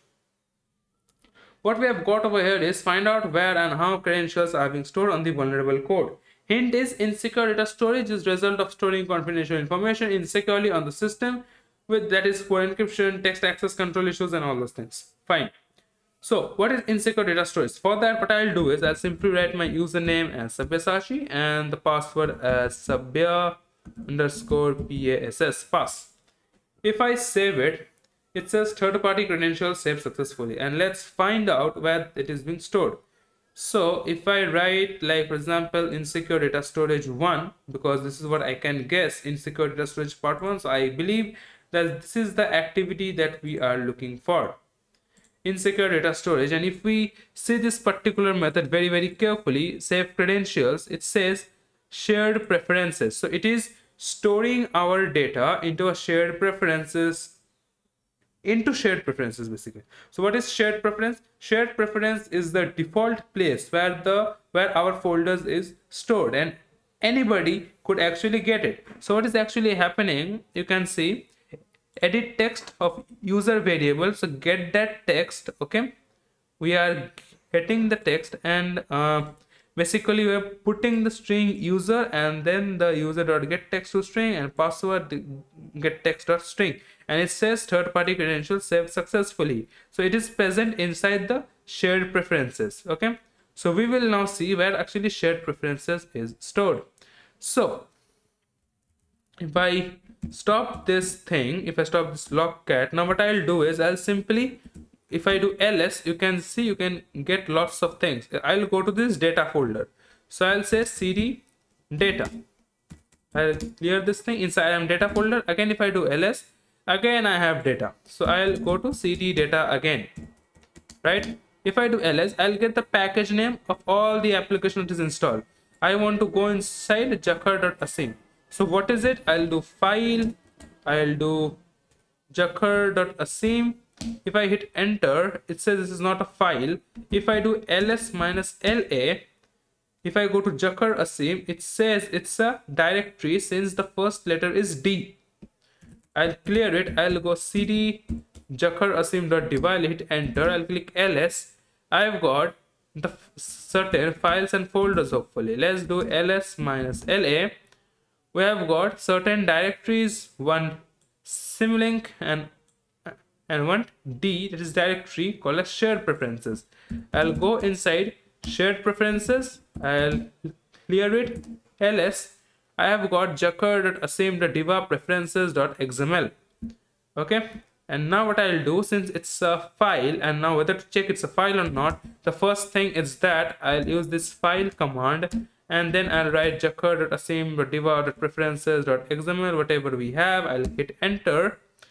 Hopefully, hold on, I'll write file is file command there. Anyways, what I'll do is, since the file is ending with .xml, I'll simply cat it out, cat this particular file jacker. If I hit enter, you can see the whole XML is present and our user name is Sabyasachi and the password is Sabya_pass. So this is what we have entered into our application, and you can see it is stored in an insecure manner. So anybody who has the root privilege or anybody who has rooted their phone can easily get and access the credentials. Next, we will look upon another vulnerability, which is insecure data storage part 2. Again the same thing. So this time I'll write, for example, YouTube_pass, and username is YouTube. I'll click on save. Insecure data storage part 2. I'll simply go to JADX and I'll open that particular activity which is responsible for that particular thing. Now in this particular save credential method, what we can find, it is using some kind of database, right? You can see on create, it is using on create thing, and before that it is using a libraries called as SQLite. So it's kind of using a SQLite database, which you can understand from in this code. It's using open or create IDS2. That means create table if not exist my user. So my user is the name of the table that is being created and inside a database called as IDS2, right? So what we will do is we'll simply go into our PowerShell over here, and hopefully over there we will be able to get our files. If I click on clear cd ls, we have got something called as databases. So we will go to databases. I'll clear it, ls. You can see there are certain databases that are present. I want to fetch this IDS2. Okay, so cd ids2, hit ls minus la. IDS2 is not a directory, it's a file. So I will pull that particular file, right? So for that I'll simply click on exit, and what I need to do, adb pull. I want to pull the file called as IDS2. It is present inside my data slash jacker.asim.diva slash databases slash IDS2. If I hit enter, one file pulled. I'll go to my Google Chrome and I'll simply write SQLite 3 viewer. SQLite 3 viewer. I'll go to this SQLite viewer inloop.github.io, whatever thing it is. I'll simply drop this file. Simply click anywhere and go to the directory where it is actually present. If I go to Diva Pentesting IDS2, click on open, you get Android metadata over there. Simply click on it, you get my user, which is the table. Click on my user, this is the query, and what we have got is username YouTube and password is YouTube pass, which we have entered. So you can see anybody could actually access our file, access our credential, which means that the data that we are giving inside it is not actually stored in a perfect manner. Next, we will go and see insecure data storage part 3. Same thing we have to do. This time I'll write username as Facebook and password like Facebook_pass. If I click on save, it's fine. I'll minimize it. I'll go to my JADX and I'll go to that particular activity responsible for that thing, for that insecure data storage part 3 challenge. Over here, what we can see is it is actually creating a particular temporary file over here, right? Temporary file called as uinfo. And it is saying third party, and the way it is storing is that user : password, right? It's storing in the format of username : the password, right? So what I'll do is I'll simply go to adb shell. I'll go to cd/data/jacker.asim.diva. Hit enter. I'll clear the screen. Over here you can see uinfo and something, and then tmp, the temporary file. What we have got to see over here is it says uinfo and temp file, right? This is how the file is being created. Okay, now what we will do is we will simply write cat and then uinfo this thing and then hit enter. You can see Facebook_pass is our credential, right? If I decrease the font size, hopefully you can see it in a perfect manner. Okay, cat. If I hit enter, Facebook:Facebook, I missed that B, anyways, _pass. So this is what our credential is, what we have stored over here. So this is another particular vulnerability. Next we have insecure data storage part 4. So the thing is same. Now this time I'll write as WhatsApp and WhatsApp underscore pass. I'll click on save. It says file error occurred. Okay, so what I'll do is in that particular case, simply long press this diva. Okay, so it's not coming over here. So click on back, go over here, long press on diva, go to app info, bring this over app info. And once you go to app info, go to permissions and give the permission of its storage because it's storing into our phone. Okay, and then switch back to your diva and simply click on save. It says third-party credentials saved successfully in the insecure data storage part 4. And if we go to our JADX insecure data storage part 4 activity, we can see it is using some kind of /.u_info text. Okay, and what it is doing is it is creating a file. You can see sdir get absolute path. Okay, and it is also creating a file known as sdir into get external storage directory. So basically it is storing the credentials, the sensitive information into an external storage. So in the Android, the external storage means the SD card folder. We have the SD card folder as well. So what you need to do is simply go back, click ls to cd dot. We have got into our absolute parent folder. I'll simply clear it. If we do ls, we can find this particular folder called as mnt, also known as mount. If we go to cd mnt, if we clear the screen, hit on ls, we get this SD card thing. We'll simply go to cd SD card, we'll click clear, ls. You can see nothing is present over here. So you might be thinking it's safe, but it is not. If we do ls minus la, ls, let's clear it, ls minus la.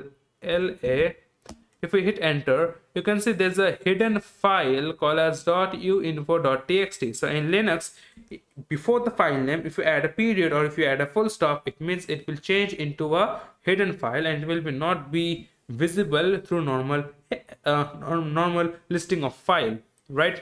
So what I'll do is cat.uinfo.txt, hit enter, and it says WhatsApp is to WhatsApp underscore pass. And if the developer thought of making a hidden file, so the plan of the developer actually failed, and still we are able to fetch the data that is present inside this application, right? Next we have input validation issues part 1. Okay, so it says the hint is improper or no input validation issue arise when the output is not filtered or validated before using it. When developing components that take input from outside, always validated. For ease of testing, there are 3 users already present in the database. For example, one of them is admin. You can try searching for admin to test the output. Okay, try to access all user data without knowing any username. There are 3 users by default, and your task is to output all the 3 data with a single malicious search. So for example, let me try admin over here, as it's said to test. So it will make a toast that admin, password and credit card number, which is perfectly fine. But I will not use the username, whereas I'll give something very different, a malicious string, because since the application is not validating my input, which is also known as client-side injection, right? So I'll give something malicious by which I will fetch all the username and password and the credit card number. So for that, I'll go to JADX and I'll find for that activity responsible for it. So for that, I'll go to Android manifest.xml. Insecure data storage we have completed.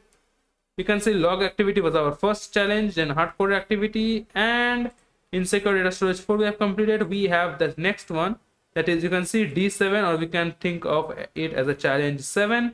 That is SQL injection activities responsible. So we'll go to SQL injection activity, and from here what we can find is the hard-coded string admin, password, this and that. But our task is not to find a hard-coded string, which is actually a very bad idea to implement just like this.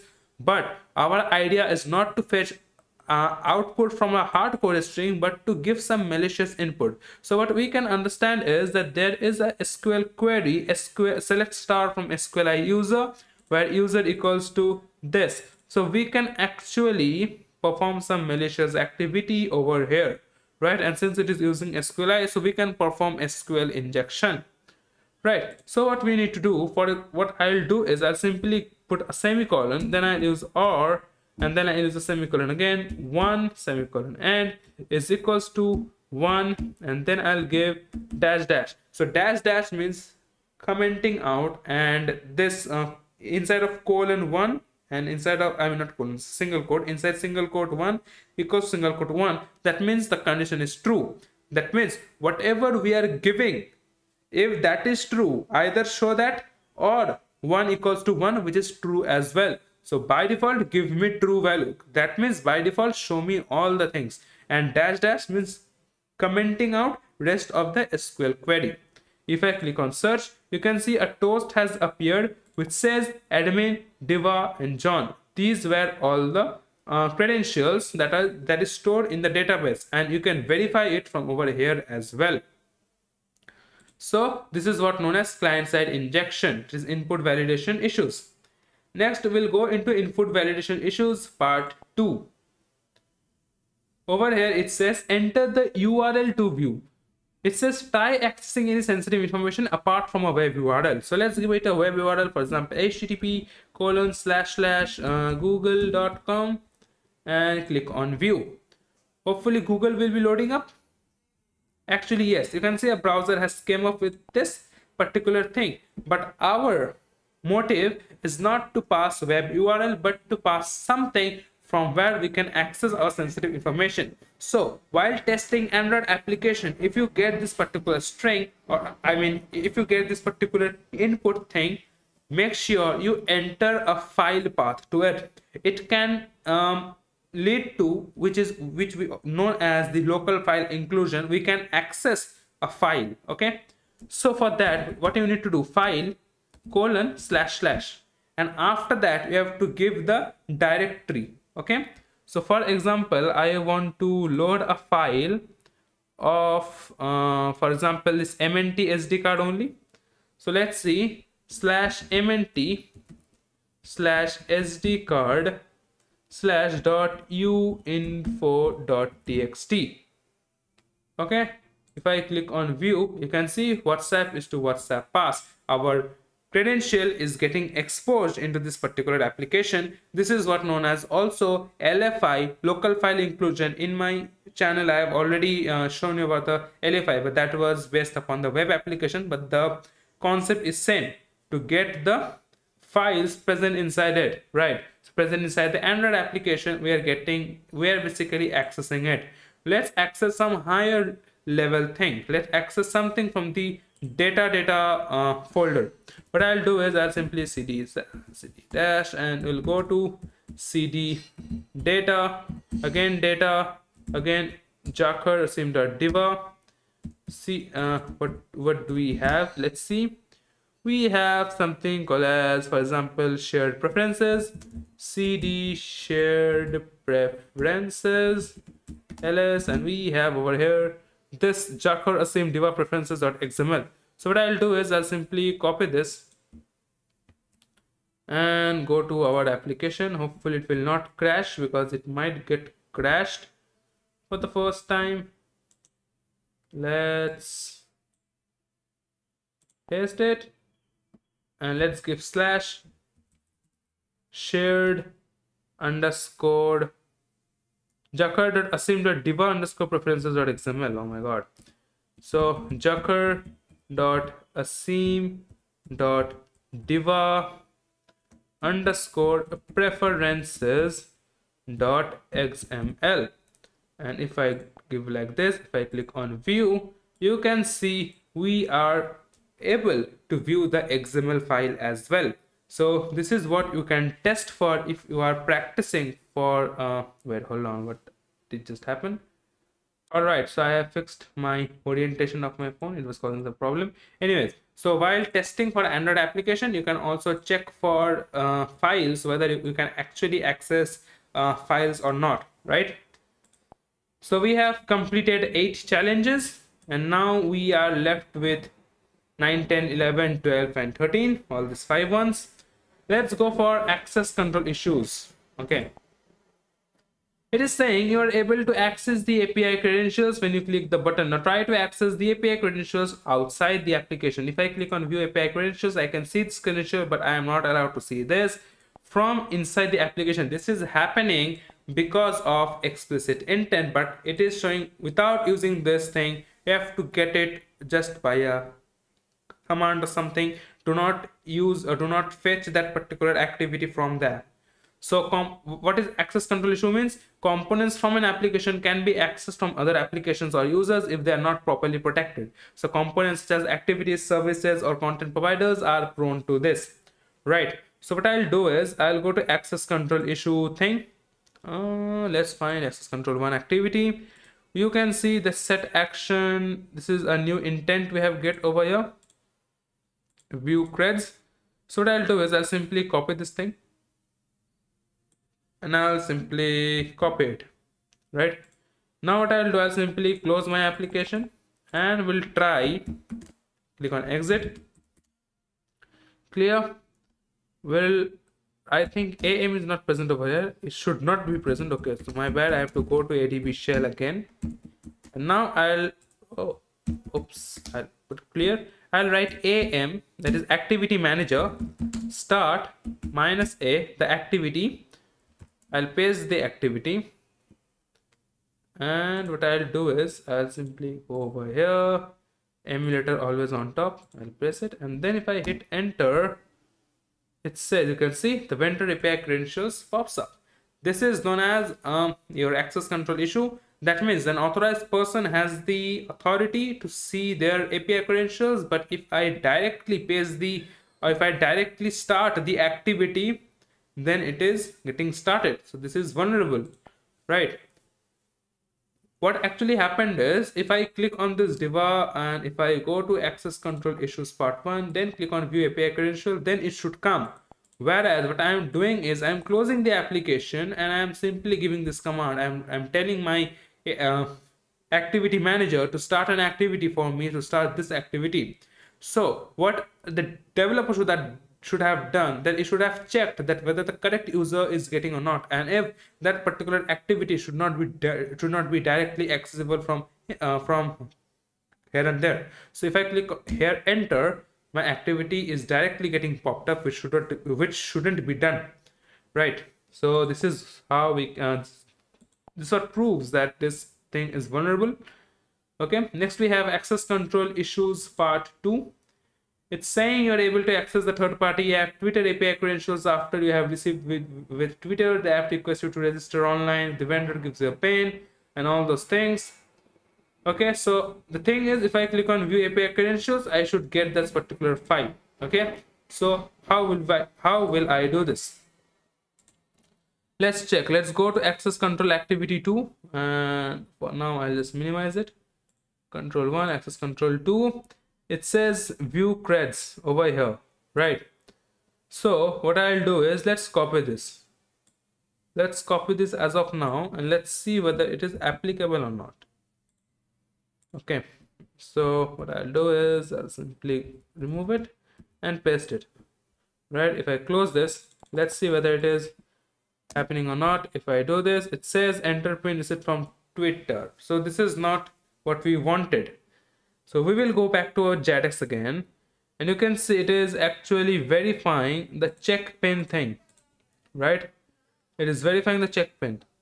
So what we can understand from here, and if we read the thing, if we go to our Android manifest.xml, it is, if I remove this thing, it says access control 1, and there's another activity over here, access control 2 over here, access control 2, and it is using another thing which is API creds 2.activity, and it is having an intent filter of view creds, right? So what we can do is we can actually say activity manager to start an activity. Okay, what activity would that be? It would be this particular activity, Jakhar Asim API creds to activity. Okay, start this particular activity and show me this particular thing. Hold on, show me this particular section. Okay, give me this, show me this particular activity to me. Okay, do not restrict it for me. If I give here like this, and then if I give an extra variable, dash e stands for extra variable, and it needs a particular data type. If it's an integer, I'll write I. If it's a string, I'll write s. But we need a boolean, so for boolean we need z. I believe it's hyphen ez. And then we have to give something known as the extra variable. So over here you can see, actually if we go to this activity, it is actually using something known as check pin, right? And it is using that r.string, so it might be present inside the string.xml file. Okay, so what I'll do is I'll go to strings.xml file, and let me just find where it is. If I go to values, I'll get the strings.xml, and if I go and look over here, you can see this check pin variable. It actually has a value of check pin. Okay, so if I give ch_pin, that would be false. So if I give check, then only it will be verifying me. So I need to give check_pin, and the value would be false, right? And then if I start my emulator, if I close all these things, let's see if it works or not. It might give an error. It says bad component name. And by the way, I said you about this ez is an extra key and the boolean value. Okay, so what wrong did we do? Let's see. So we have given a command. Let me this thing. Well, this is visible. Not yet. This is visible. Not yet. What I'll do is am start minus a, or rather what I would have done is, since I'm starting an activity, I have to give dot, I have to give a backslash before this dot thing. Okay, and let's see if it is working. You can see it has started, but again it gave an error to us. It says it is not present. What I'll do, I'll change the switch. Okay, so I have given over here hyphen n, I will give over here hyphen a, and I will give over here hyphen n. If I start this, it says bad component name. So what I'll do it again is I'll give slash over here, starting an intent, and hence we have successfully done it. So let me make you understand what the hell did we do. Now look over here very carefully. I need your full attention over here. I have told the activity manager, right? Let me assume it for you. I have told the activity manager to start an activity for me. What is this API creds to.activity? If I go to this Jakhar thing, if I go to this JADX thing, if I go to Android manifest.xml, you can see access control to activity. Now inside it is having this API creds to activity. Okay, this is where actually our login thing is getting placed. For example, if I go over here, this is where it is being asking for us for that pin. Okay, if I go to access control issue, not this, sorry, part 2, I believe. Yeah, if I register now, click on this, this is what is actually our API creds to activity. Okay, and now it is having a filter that if I get this true, then only I am permitted to see this view creds to. Okay, and what is this view creds to? View creds to is this one. If I do not click on register, now if I click on already registered, this is what is view creds to activity. Okay, so what I am telling the activity manager is that start an activity for me and do not check whether I am verified or not. So for that, -n Jakhar asim.diva, and whenever we start an activity, we need to specify that this is my activity name, and before that we have the dot, we have that period, and before the period we need to give a backslash, I mean a forward slash, sorry. Okay, and then we will mention that after doing this, start an activity for me which in the name of this view creates 2. And what you have to make sure, since there is a verification of that pin, I'm giving an extra variable, and the variable name is check pin, which we have found from the string.xml, and make that value as false. And when we enter it, our intents get started and we get to see this API credentials. So this is what it is actually vulnerable. Okay, we should be in, like, besides there's a checksum or besides there's a verification, still we are able to fetch the credential info, I mean to fetch the sensitive credentials, right? So this is one vulnerability that we have spoken about, that we saw. And next is access control issues part 3. It says this is a private node application. You can create a pin once and access your nodes. After entering the correct pin, now try to access the private nodes from outside the app without knowing the pin. Okay, enter 4-digit pin. I'll give, for example, 1 2 3 4. It doesn't matter. And create a change pin. It says fine, go to private nodes 1 2 3 4, access private nodes, and we can access the private nodes, but our objective is not to give that pin but to fetch that private nodes.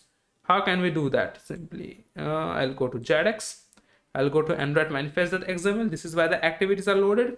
You can see over here there's a provider, nodes provider. Okay, fine.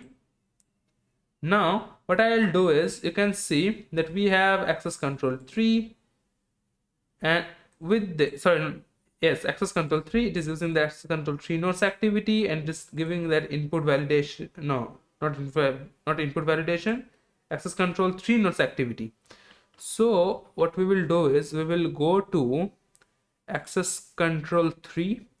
If we go over here, you can see it is getting all this thing, it is keeping it inside the shared preferences, not access control 3. Hopefully it's access, yes, it is actually keeping in shared preferences. It is making a pin and says private nodes are protected.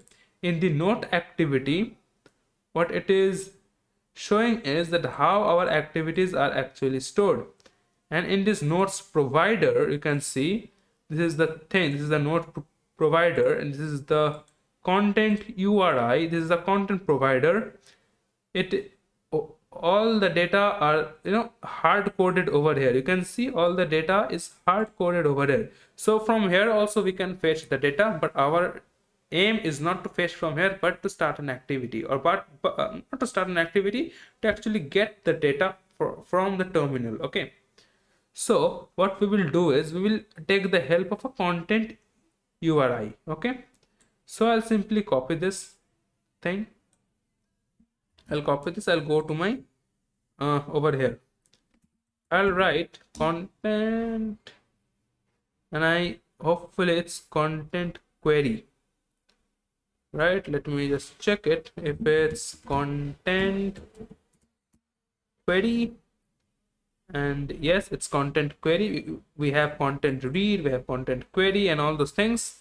What I'll write is, I'll write content query dash URI, and then this thing that we have copied. So we will basically get the content provided directly.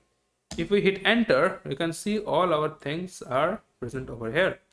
All our data is visible to us, right?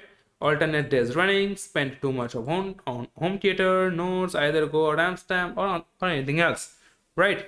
So this is where we can understand that since it is actually giving us the data, so it is the work of a content provider to provide the data, and hence the content provider is vulnerable in this particular case, right? So hopefully it is understandable.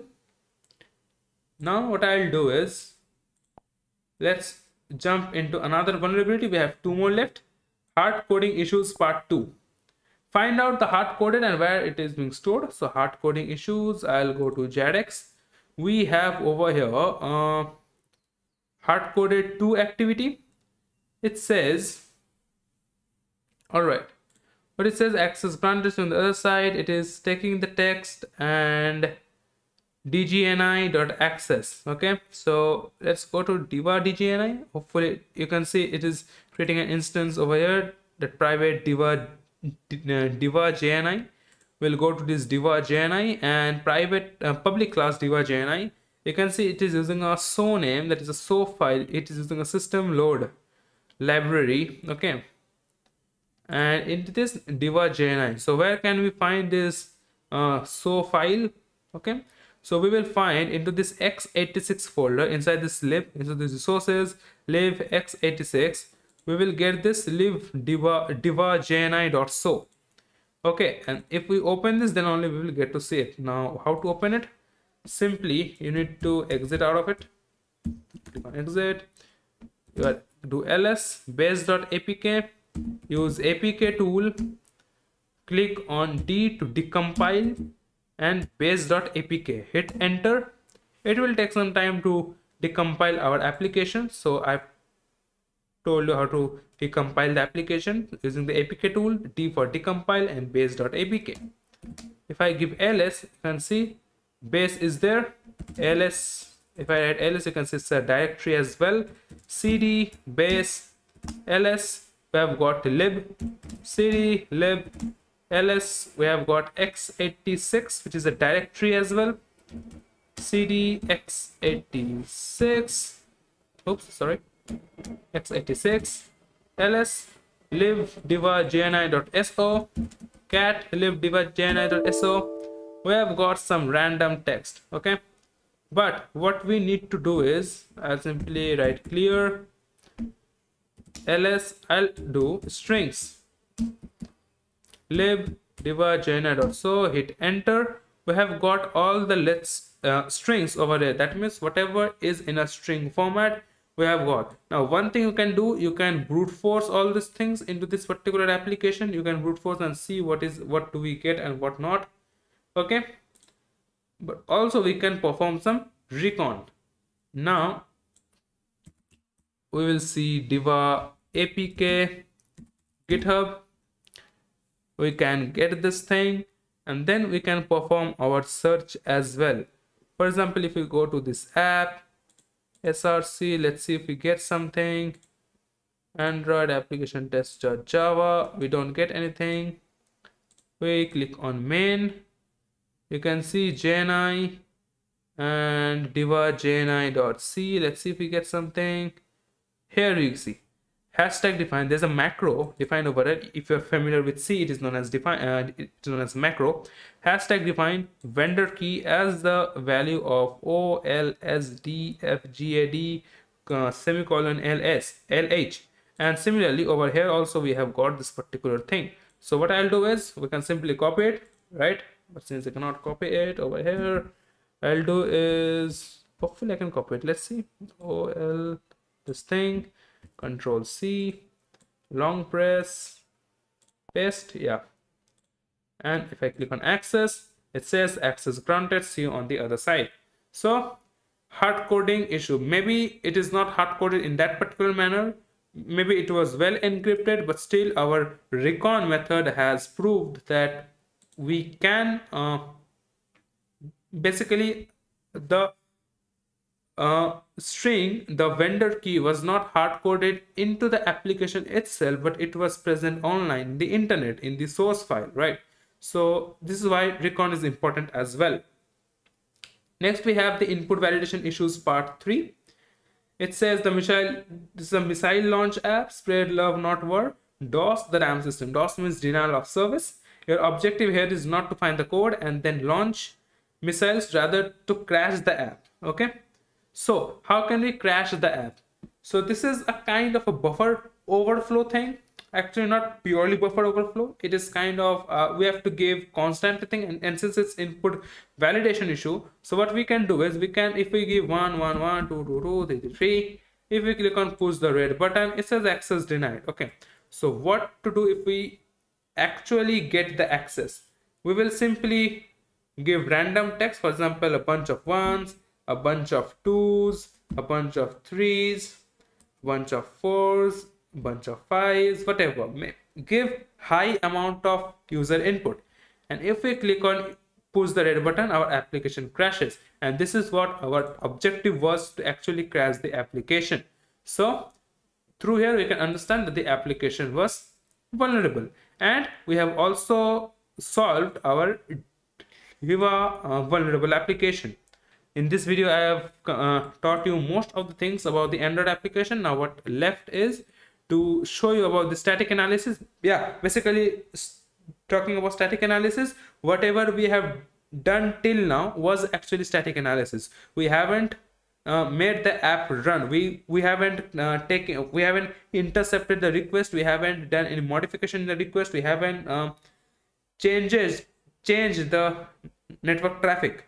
What we have actually done is we have actually found vulnerability using the Java source code, right? So this is what known as static analysis. So till now, whatever we have done is known as static analysis. And from now on, or from my next lecture, what we will see is how to perform dynamic analysis. Okay, and after the dynamic analysis, I will wrap up the session and I'll give my final thoughts and final study materials, and then we'll complete our session. Okay, so see you guys on my next lecture.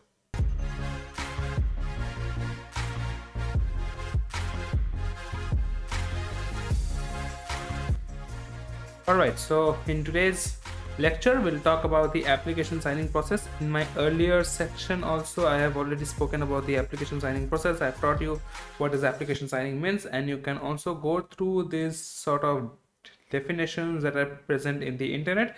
So in short, let me explain you what this application signing means. Basically, the Android operating system does its security in such a way that if an application is not properly signed, that application will not be installed on your device. Okay, so that means that is the main purpose of application signing. It's a kind of a security check or security verification. And here I have a proper flowchart which describes the proper signing methods. Okay, so here is an application, and an application has three types of checkup, that is a V3 signature, a V2 signature, and V1 signature. Right, so what does the Android operating system does? The Android operating system opens the APK. Okay, it's the main purpose of the operating system is to check that whether the APK is V3 signature, V3 signed or not. Okay, if the application is V3 signed, then check for the V3 rules and regulations, verify it. If it is yes, then go for installation, else reject it. Okay, now if the application is not V3 signed, then it will see if the application is V2 signed. If it is V2 signed, then it will check whether it will basically verify using the V2 rules. If it is yes, if it is a green signal, then install the APK. If it is not being verified by the V2 rules, okay, then it will reject the application. Now, if it is not even signed by the V2 signature, okay, if it is not V2 signed, then it will check whether it is V1 signed. If it is V1 signed, then it will check whether it is it will verify whether it is matching with the V1 rules or not. If it is matching with the V1 rules, okay, then it will install the app. If not, then reject the app. This is the whole theoretical perspective of application signing. And now what I'll show you is the practical of application signing. Now, while doing it, we will be using a tool called as APK tool, which I have already shown you how to install by sudo apt, but I think that might cause some problems. So I would suggest you to remove that installation. Okay, and how will you remove that APK tool? Simply write sudo apt remove APK tool, and this is how your APK tool will be removed. Okay, so I have already removed my APK tool. Now, how to install APK tool? This is a quick guide over here. Okay, if you go to this particular URL, if you go this particular web page in the Linux thing, you can actually see how the APK tool installation is being provided to you. Okay, and if you carefully follow it, your APK tool will be properly get installed. Okay, so what I'll do is I'll simply go to my desktop, and over here I will go to app sign directory, and over here I already have an application called as Diva Beta. Okay, so for you, let me remove this particular folder. Okay, and now what I'll do is, you can see I already have an APK. So I will decompile an APK first of all. Okay, so what I'll do is I will decompile an APK. So for that, simply write APK tool -d, and then the diva beta apk -r for recursive -f for forcefully. Okay, and then hit enter. So this will take a certain amount of time to decompile, and since it is decompiled, if I do ls, you can see diva beta, and if I go inside this, you can see all those particular files. Now what I'll do, I will simply go cd dot ls. Over here I get this diva beta folder. So for example, I'm a developer and I need to sign this application to be able to publish it into the Play Store. So what I'll do is I'll now do apk tool hyphen b apk tool space b for your for the build thing. B stands for build, and then I'll give the name of the folder. It is diva beta, and then I'll o, and let's name the apk sabyasachi.apk. If I hit enter, it will take certain amount of time to basically make the apk, and you can see it shows build apk. So if I do ls, you can see sabyasachi.apk. Now with the help of jar signer, if I do help, and you can see that we have verify assigned jar file. So what I need to do is I need to do jar signer -verify and then sabyasachi.apk. If I hit enter, you can see no manifest jar is unsigned. That means my apk is not signed, so it will not be installed in my mobile phone. So how I have to sign it? So in my notes I have already given a code or a command how to sign an application, but we will use the tool known as key tool, right? Till now we have been using apk tool. Okay, so do not get confused between apk tool and key tool. So I have told about key tool, and then what we'll do is -gen key. So I have given all the meaning of the commands over here. So -gen key stands for generate key. So -gen key, okay, and then we'll give -v, which stands for verbose, and then we'll give -key store, so the place where our key will be stored. Okay, the repo where our keys will be stored, and then the name of our key store. Okay, so for example, I'm giving diva.keys. Okay, and now -alias. So I have to give some alias name. So if I give -alias and then some name, so I will write sabya diva. Okay, and then what I have to do, and then I have to give my key name. Okay, I have to give my key name. So I have already given that. I have already given this alias name. Now -key alg, so the algorithm that we will be using to make our generate our keys that will be used to sign our application. So -key alg, we will be using -key alg, so we will be using RSA in this case, so RSA, and then what we'll be using is -key size, the size of our key. So if we use -key size, it's 2048. Sorry, we'll be using 2048, and then we will give a validity. Okay, so for this, for example, 3650.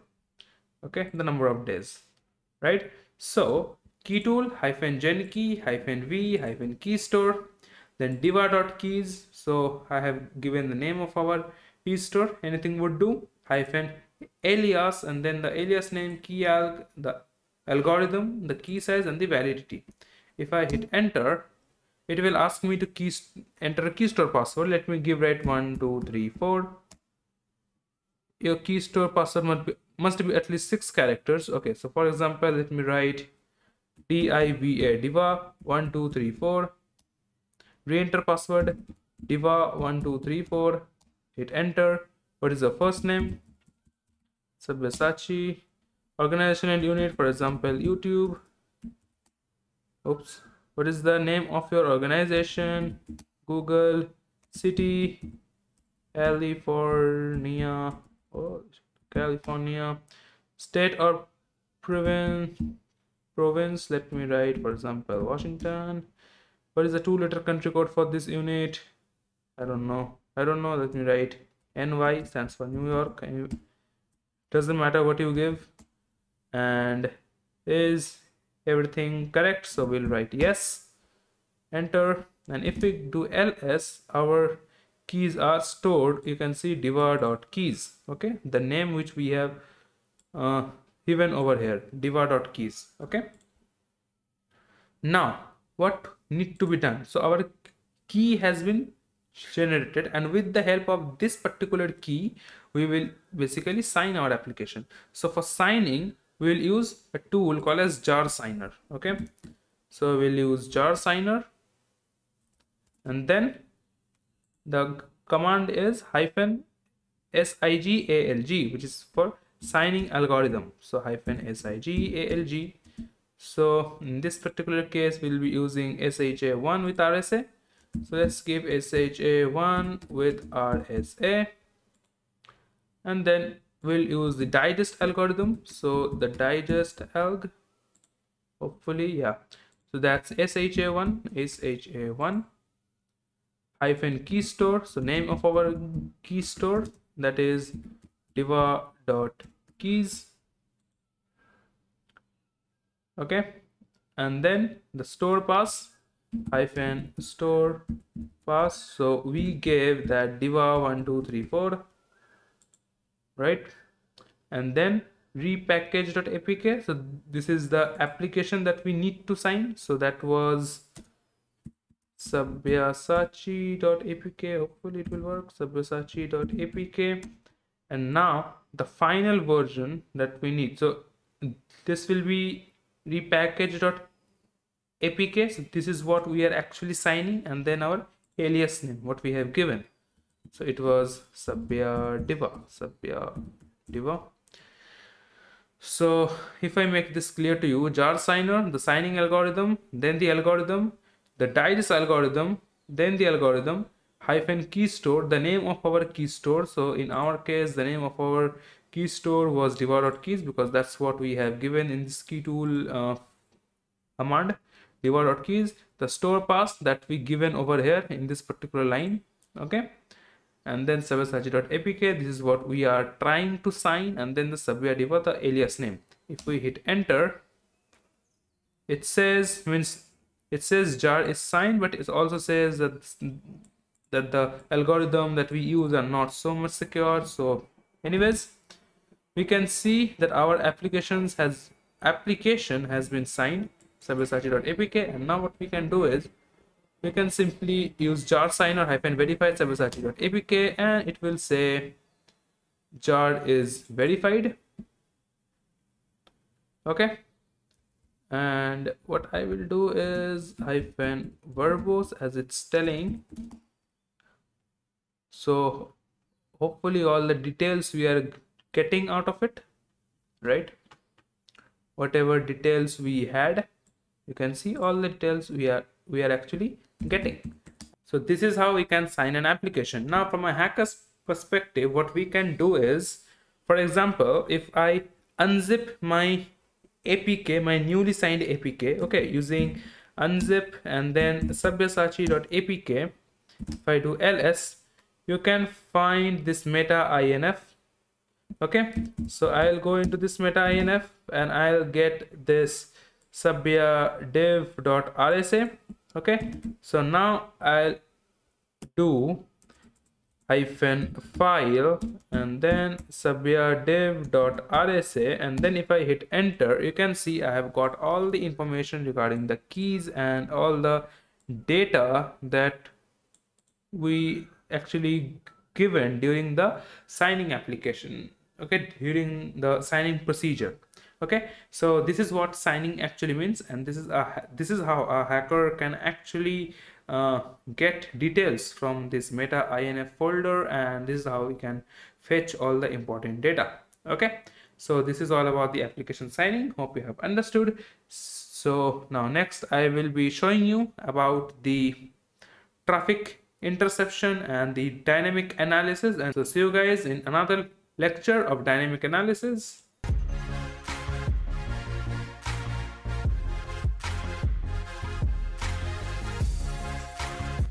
Alright, so today we will be discussing focusing upon the traffic analysis part, and we'll show you how can you configure your burp suite and make it listen to your traffic and all. Okay, so for that I have created another Android virtual device. Now let me show you what is the specification of it. If you go over here and if you simply click on this create virtual device, what you need to do is that simply go to Nexus 5 that I have already told you that it's my preferred one.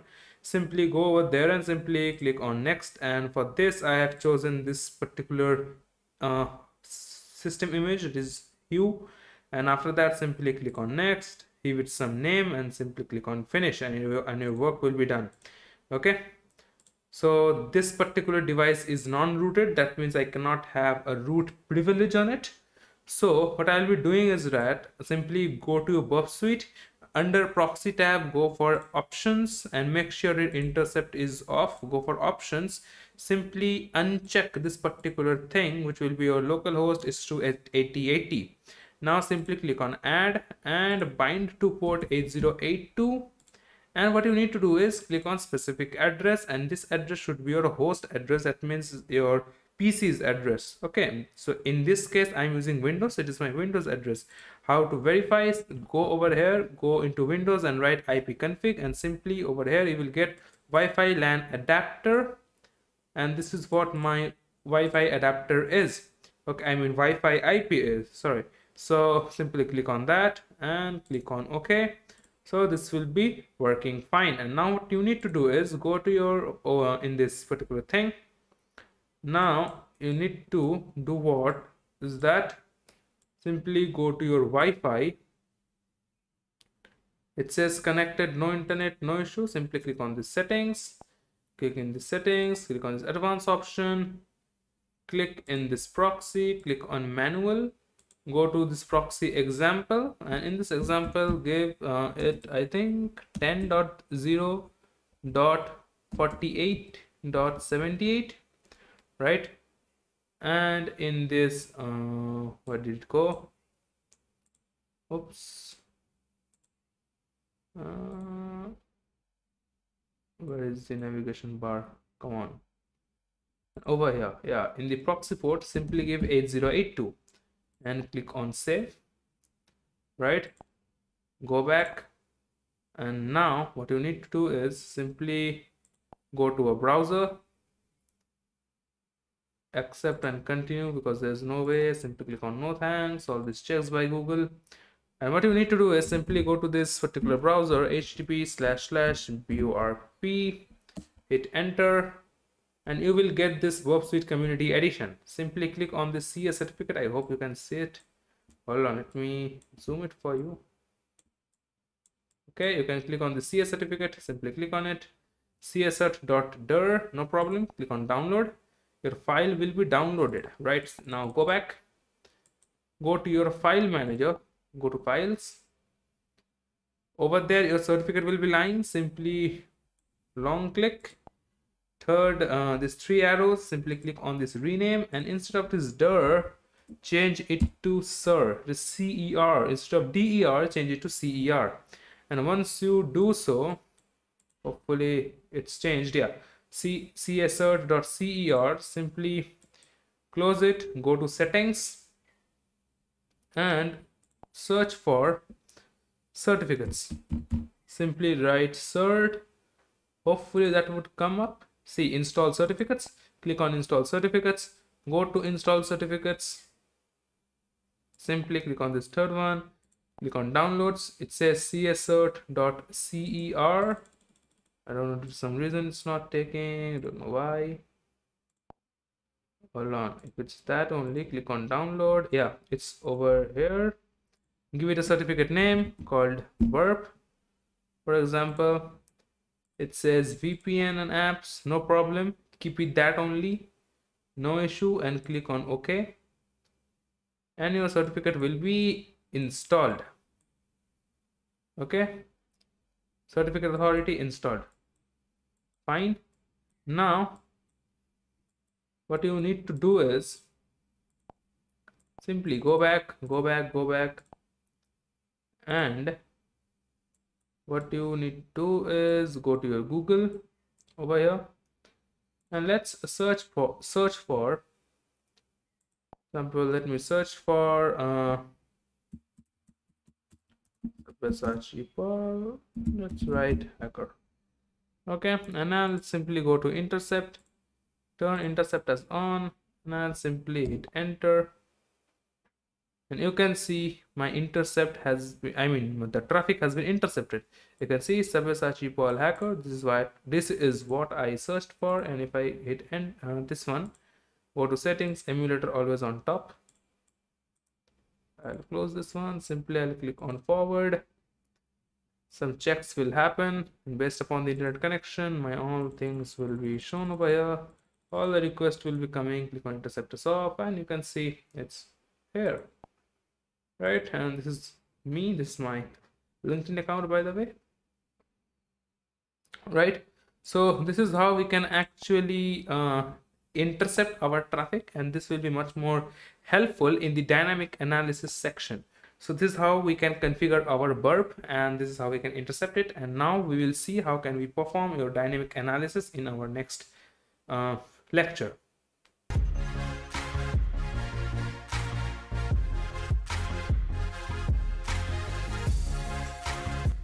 Alright, so from now on we'll start our dynamic analysis section. So previously, like till now, I have showed you how to perform a static analysis, and now we will move ahead with our dynamic analysis using a tool called as MobSF. Now, how to install MobSF? I have already shown you how to install MobSF in Kali Linux, but since I am using Windows, I am showing you how can we do the same in Windows as well. Okay, so if we go to the in my Kali Linux over here, and if I simply go to desktop, and if I go to mobile, what do I have here? Android. We have Android, and over here I have this MobSF. If I clear it, you can see you have this run.bat. So in the Windows system, what you have to do is you have to first of all install pip3, and with the help of pip3, that pip3 install -r requirement.txt, you have to install all the requirements, and then you need to do setup.bat. Simply write dot and that / then setup.bat, and after the setup gets completed, then you have to do run.bat. Okay, so I'm showing you the thing how can you do it. So what I'll do is I'll go to my this PC, I'll go over here, and since my it's kept over here, hold on, it's in users, hopefully, yeah, over here my MobSF is installed, rather downloaded. I have git cloned it inside users, then my user profile, and then inside in this folder. So I'll copy the whole path of it. I'll go to my PowerShell. What I'll do is I'll simply click on CD and I paste it, hit enter, and I'll move in that location. You can see if I do ls, I have this run.bat. Bat means a batch file which is for Windows. Okay, so what I need to do, simply run, hit tab. So you have to take dot, then a slash, a backslash, not a /. For Windows you have to do backslash, and for Linux you can do /. Okay, so for Windows you have to do dot backslash then run.bat, and if you're doing it for the first time, then you have to do dot backslash setup.bat. Okay, so I have already installed it, so I will do run.bat. If I hit enter, it will say running MobSF on 0.0.0.0 is to 8000. So we'll go in my browser and I'll write 127.0.1, which is my local host, and 8000. Hit enter, and my MobSF will be loaded. Okay, so now I'll click on upload and analyze. So before that, I'll make one instance of it, because since we are moving ahead with dynamic analysis, what I'll do is I'll simply click on upload and analyze, and then into this Diva Pentesting I have this base APK. Or what I can do is I can go to over here, we have one apps, I can give Diva Beta this one, I can click on open, it will analyze, and you can see in the title bar it's telling static analysis, so it will give me all the things, all the information, the app score, security score, tracker definition, the sizes, the algorithms used, the file name, the app name, the package name, the main activity name, target SDK version, minimum SDK version, maximum SDK version, Android version name, Android version code. There are 17 activities. There are no services running. There are no broadcast receivers, and there is one content provider. You can check all the details over here, right? And if I take you up, we have got each and everything. You can see scan option, you can click on rescan, or you can start your dynamic analysis as well. Decompiled code, you can click on view Android manifest XML, view source code, view smally, download the Java code, download the smally code, or download the APK.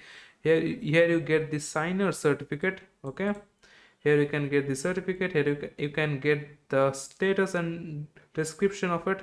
Here you can get the application permission and whether the permission that has been given over there is safe or not, which one is dangerous, which is normal, which is fine. Okay, then you get the Android API. All these APIs are there and what are their files in which those APIs are mentioned. You get all those things.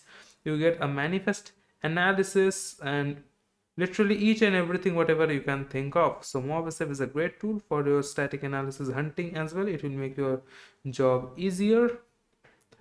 You can see all these things that I have already shared with you, right? And if I scroll down, you can see all those things are present over here. You can see some NIAP analysis. Then there are certain identifiers, some requirements, some features, and their descriptions are also given over there. The APK ID analysis has been done over here as well. They're also detecting the server location anyways. So they're detecting it's kind of from United States America, California. Now I don't know whether it is true or not.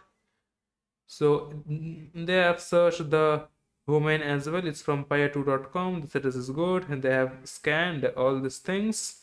And since the region is California, that's why they are showing it in California. So from here you can pretty well understand what they are actually trying to do, right? From the URL as well, and they have certain other data. They have the strings one. Okay, so you can go ahead and search things from here as well. And if I scroll down, there are very juicy details present over here. There are some files. You can see what are the files that are present. You can see the PNG files are also present in this rest folder, where I already told you that whatever files that are needed for the Android to run, all the files will be present. The XML files are also present, the manifest, the cert.sf, cert.rsa, all these things are present over here. You can get the scan option, sign certificate, permissions, Android API, browsable activities. Into security analysis, you can get network, manifest, code analysis, binary analysis, NIAP analysis, file analysis. In malware, you get APK ID analysis, Quark analysis, but since we haven't used Quark, so we'll not look into that. Server locations, domain malware check, reconnaissance, we get URL, Firebase, email, tracker, strings, hardcoded secrets. So like for example, if your app is using a Firebase, it will be showing us over here. Okay, in the component, the activities, what are all the activities that are present? Is there any services present? Is there any broadcast receiver present? Is there any content provider present? What are the libraries that is being done? What are the files? You can also generate the report, but I think in my case it will give an error because I haven't installed that tool, so it's of no use. It's fine. If you click on print report, let's see what does it give us. You can see the whole thing has been shown to us. If we click on background graphics,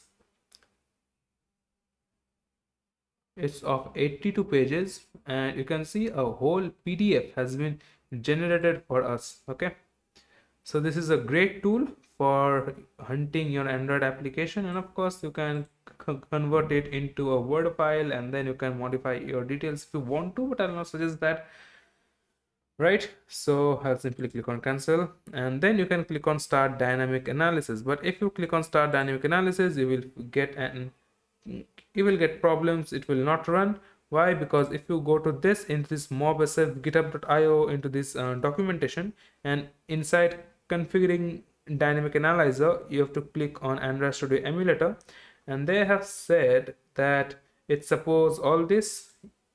So our Android architecture is of x86, which is perfectly fine, and Android version up to 5.0 to 9.0 and up to API level 28. So let's create another Android virtual device.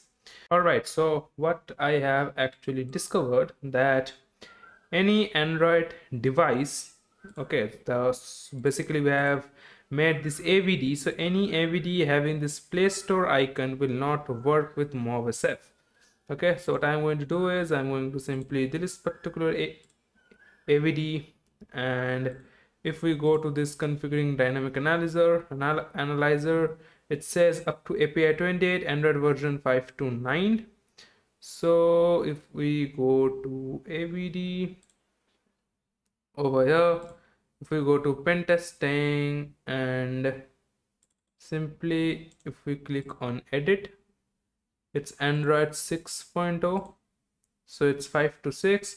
And if we talk about the API version, I mean, yeah, if we talk about the API version, then it's of, where to get the API version, then it's of 23, which is perfectly fine as well because it says up to 28. So what I'll be doing is I'll be starting this pen testing one. Okay, so for that I'll go to my PowerShell, and the place where I actually started this, I'll list my AVDs and simply copy this pen testing, and over here I'll be replacing with this pixel 3 and pasting it. Then I'll hit enter, and we'll wait for our AVD to launch.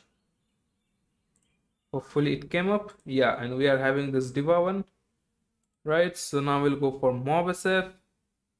We'll go move this thing, upload and analyze. We'll click on upload and analyze. We'll click on this base APK. You can see we'll click on dynamic analyzer. It says detected Android version this. FIDA will be used. It's fine. Location in device, all those things we have got. It says jakhar.asm.diva. This is what we are going to do. So we'll simply click on recent scan. This is what it is. And if we click on static report, it will show us over here start dynamic analysis, and let's wait for it to do.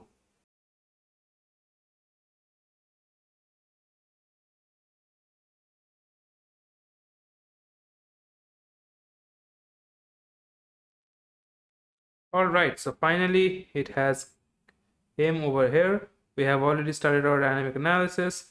So this is how your interface will look like after that loading is being done. So if I go over here, it's fine. Simply you have to click on show screen, and hopefully it will be showing it over here, or rather over here. Okay, it's showing us over here, and then we can perform all these things. So over here you can see start activity. So of course we can click on any activity to start. So for example, if we click on this log activity, and if we click on start activity, it might take some time. You can see our insecure logging has done. Actually our application is running, and you can see it started over here as well. If we go back, it came back over here as well. Okay, and this is how we can actually perform it. If we click on start instrumentation, I want to see what actually happens. What I'll do is I'll simply go over here and I'll go on settings, emulator always on top. I'll do this so that whatever happens I can actually see that. You can see I have got the shell access as well. So ls adbxe ls requires an argument. Let's see, help, what do we get over here? It's not a normal shell, it's something we have. So I think adb is there, right? So adb devices. Okay, so if we go and write logcat, or rather key generate forward help shell libraries providers activities. What if we write activities? It will list all the activities, right? So if we go for frida logs, if we go for errors, is there any error? If we move our phone, what we can do is we can click on activity tester. Let's see what happens. You can see it's happening automatically something. I'm even not doing anything, and it's actually checking for some activities. It is actually randomly visiting all these activities. If I go on this dynamic analyzer, you can start activity, it is actually basically visiting all these things, all these activities. If we go on Frida live logs, it's not showing us something. All right, we can get a logcat stream. And you can see in this dynamic analysis, what actually is happening is that the application is actually running in order to get some bugs and all. You can see we are actually started getting things. Let's see what happens. Can we do some logcat streaming? You can see I have started the streaming of logcats. Now, for example, if I go back, go back,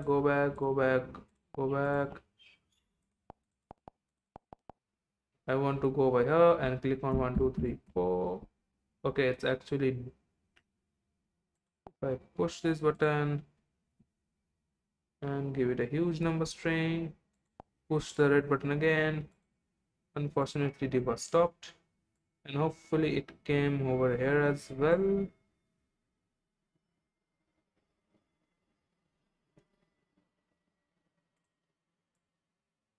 Hopefully it's this one, that consumer close input channel.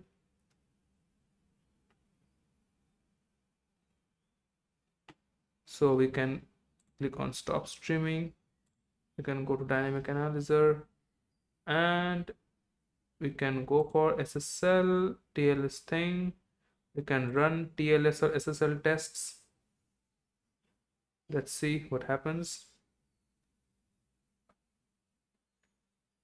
Now it will perform certain checks and all. So let's give it time to, and you can understand, like, this is how we can actually perform this dynamic analysis. You can go ahead with this tool, you can try and test all the things that is required for you to do. Okay, but make sure that your AVD, when you are setting up your Android virtual device, make sure it shouldn't have this Play Store icon, because any device having this Play Store icon will not be, is not eligible for dynamic analysis via OWASP. It generated some report for us, and we see download our print report. It's this one.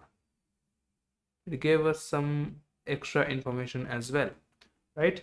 So this is how we can perform some dynamic and static analysis, and then we will wrap up our mobile application penetration testing session with a final thought of mine. So see you guys in the next lecture.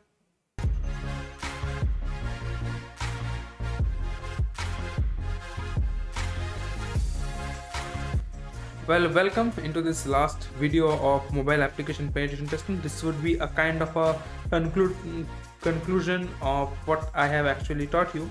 So till now I have taught you about the static analysis, the dynamic analysis, and most probably if I go to this mind map, I have covered about the prerequisites, the architecture, the inside of an APK, the lab setup, the terminologies. I have also said you about the tool setup.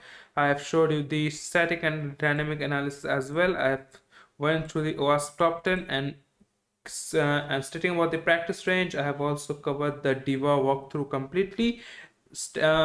leaving the injured Android and insecure bank version 2 that I am giving you as a homework. What you can do is you can solve this too as well. If you have any doubt, you can post it in the comment section and I'll try my best to answer those questions as well. And also in future, I'm planning to make a full dedicated video on these two Android applications and some more applications as well. So this was just a video on Android app penetration testing to rather guide you how can you proceed forward in this particular domain, because what I have found that on YouTube there are certain videos, but there is a lack of Android application penetration testing videos, or rather a lack of good Android application penetration testing videos. So I thought of contributing as well. So I would rather suggest you that if you go to this YouTube and write Android pen testing, you can get Wise Fox Security Mystic on Talk. I would highly suggest you to go and watch this video. From Hacking Simplified, this particular video is helpful as well. From Wild West Hacking Fest, go and see this talk. So first 3 videos are very recommended for you to watch. Then I would suggest to go and check out this playlist by Bits Please on Android pen testing. This is a very good playlist. And the last resource is this from Insider PhD about this particular thing, that is mobile app hunting, getting started with Android by using Genymotion.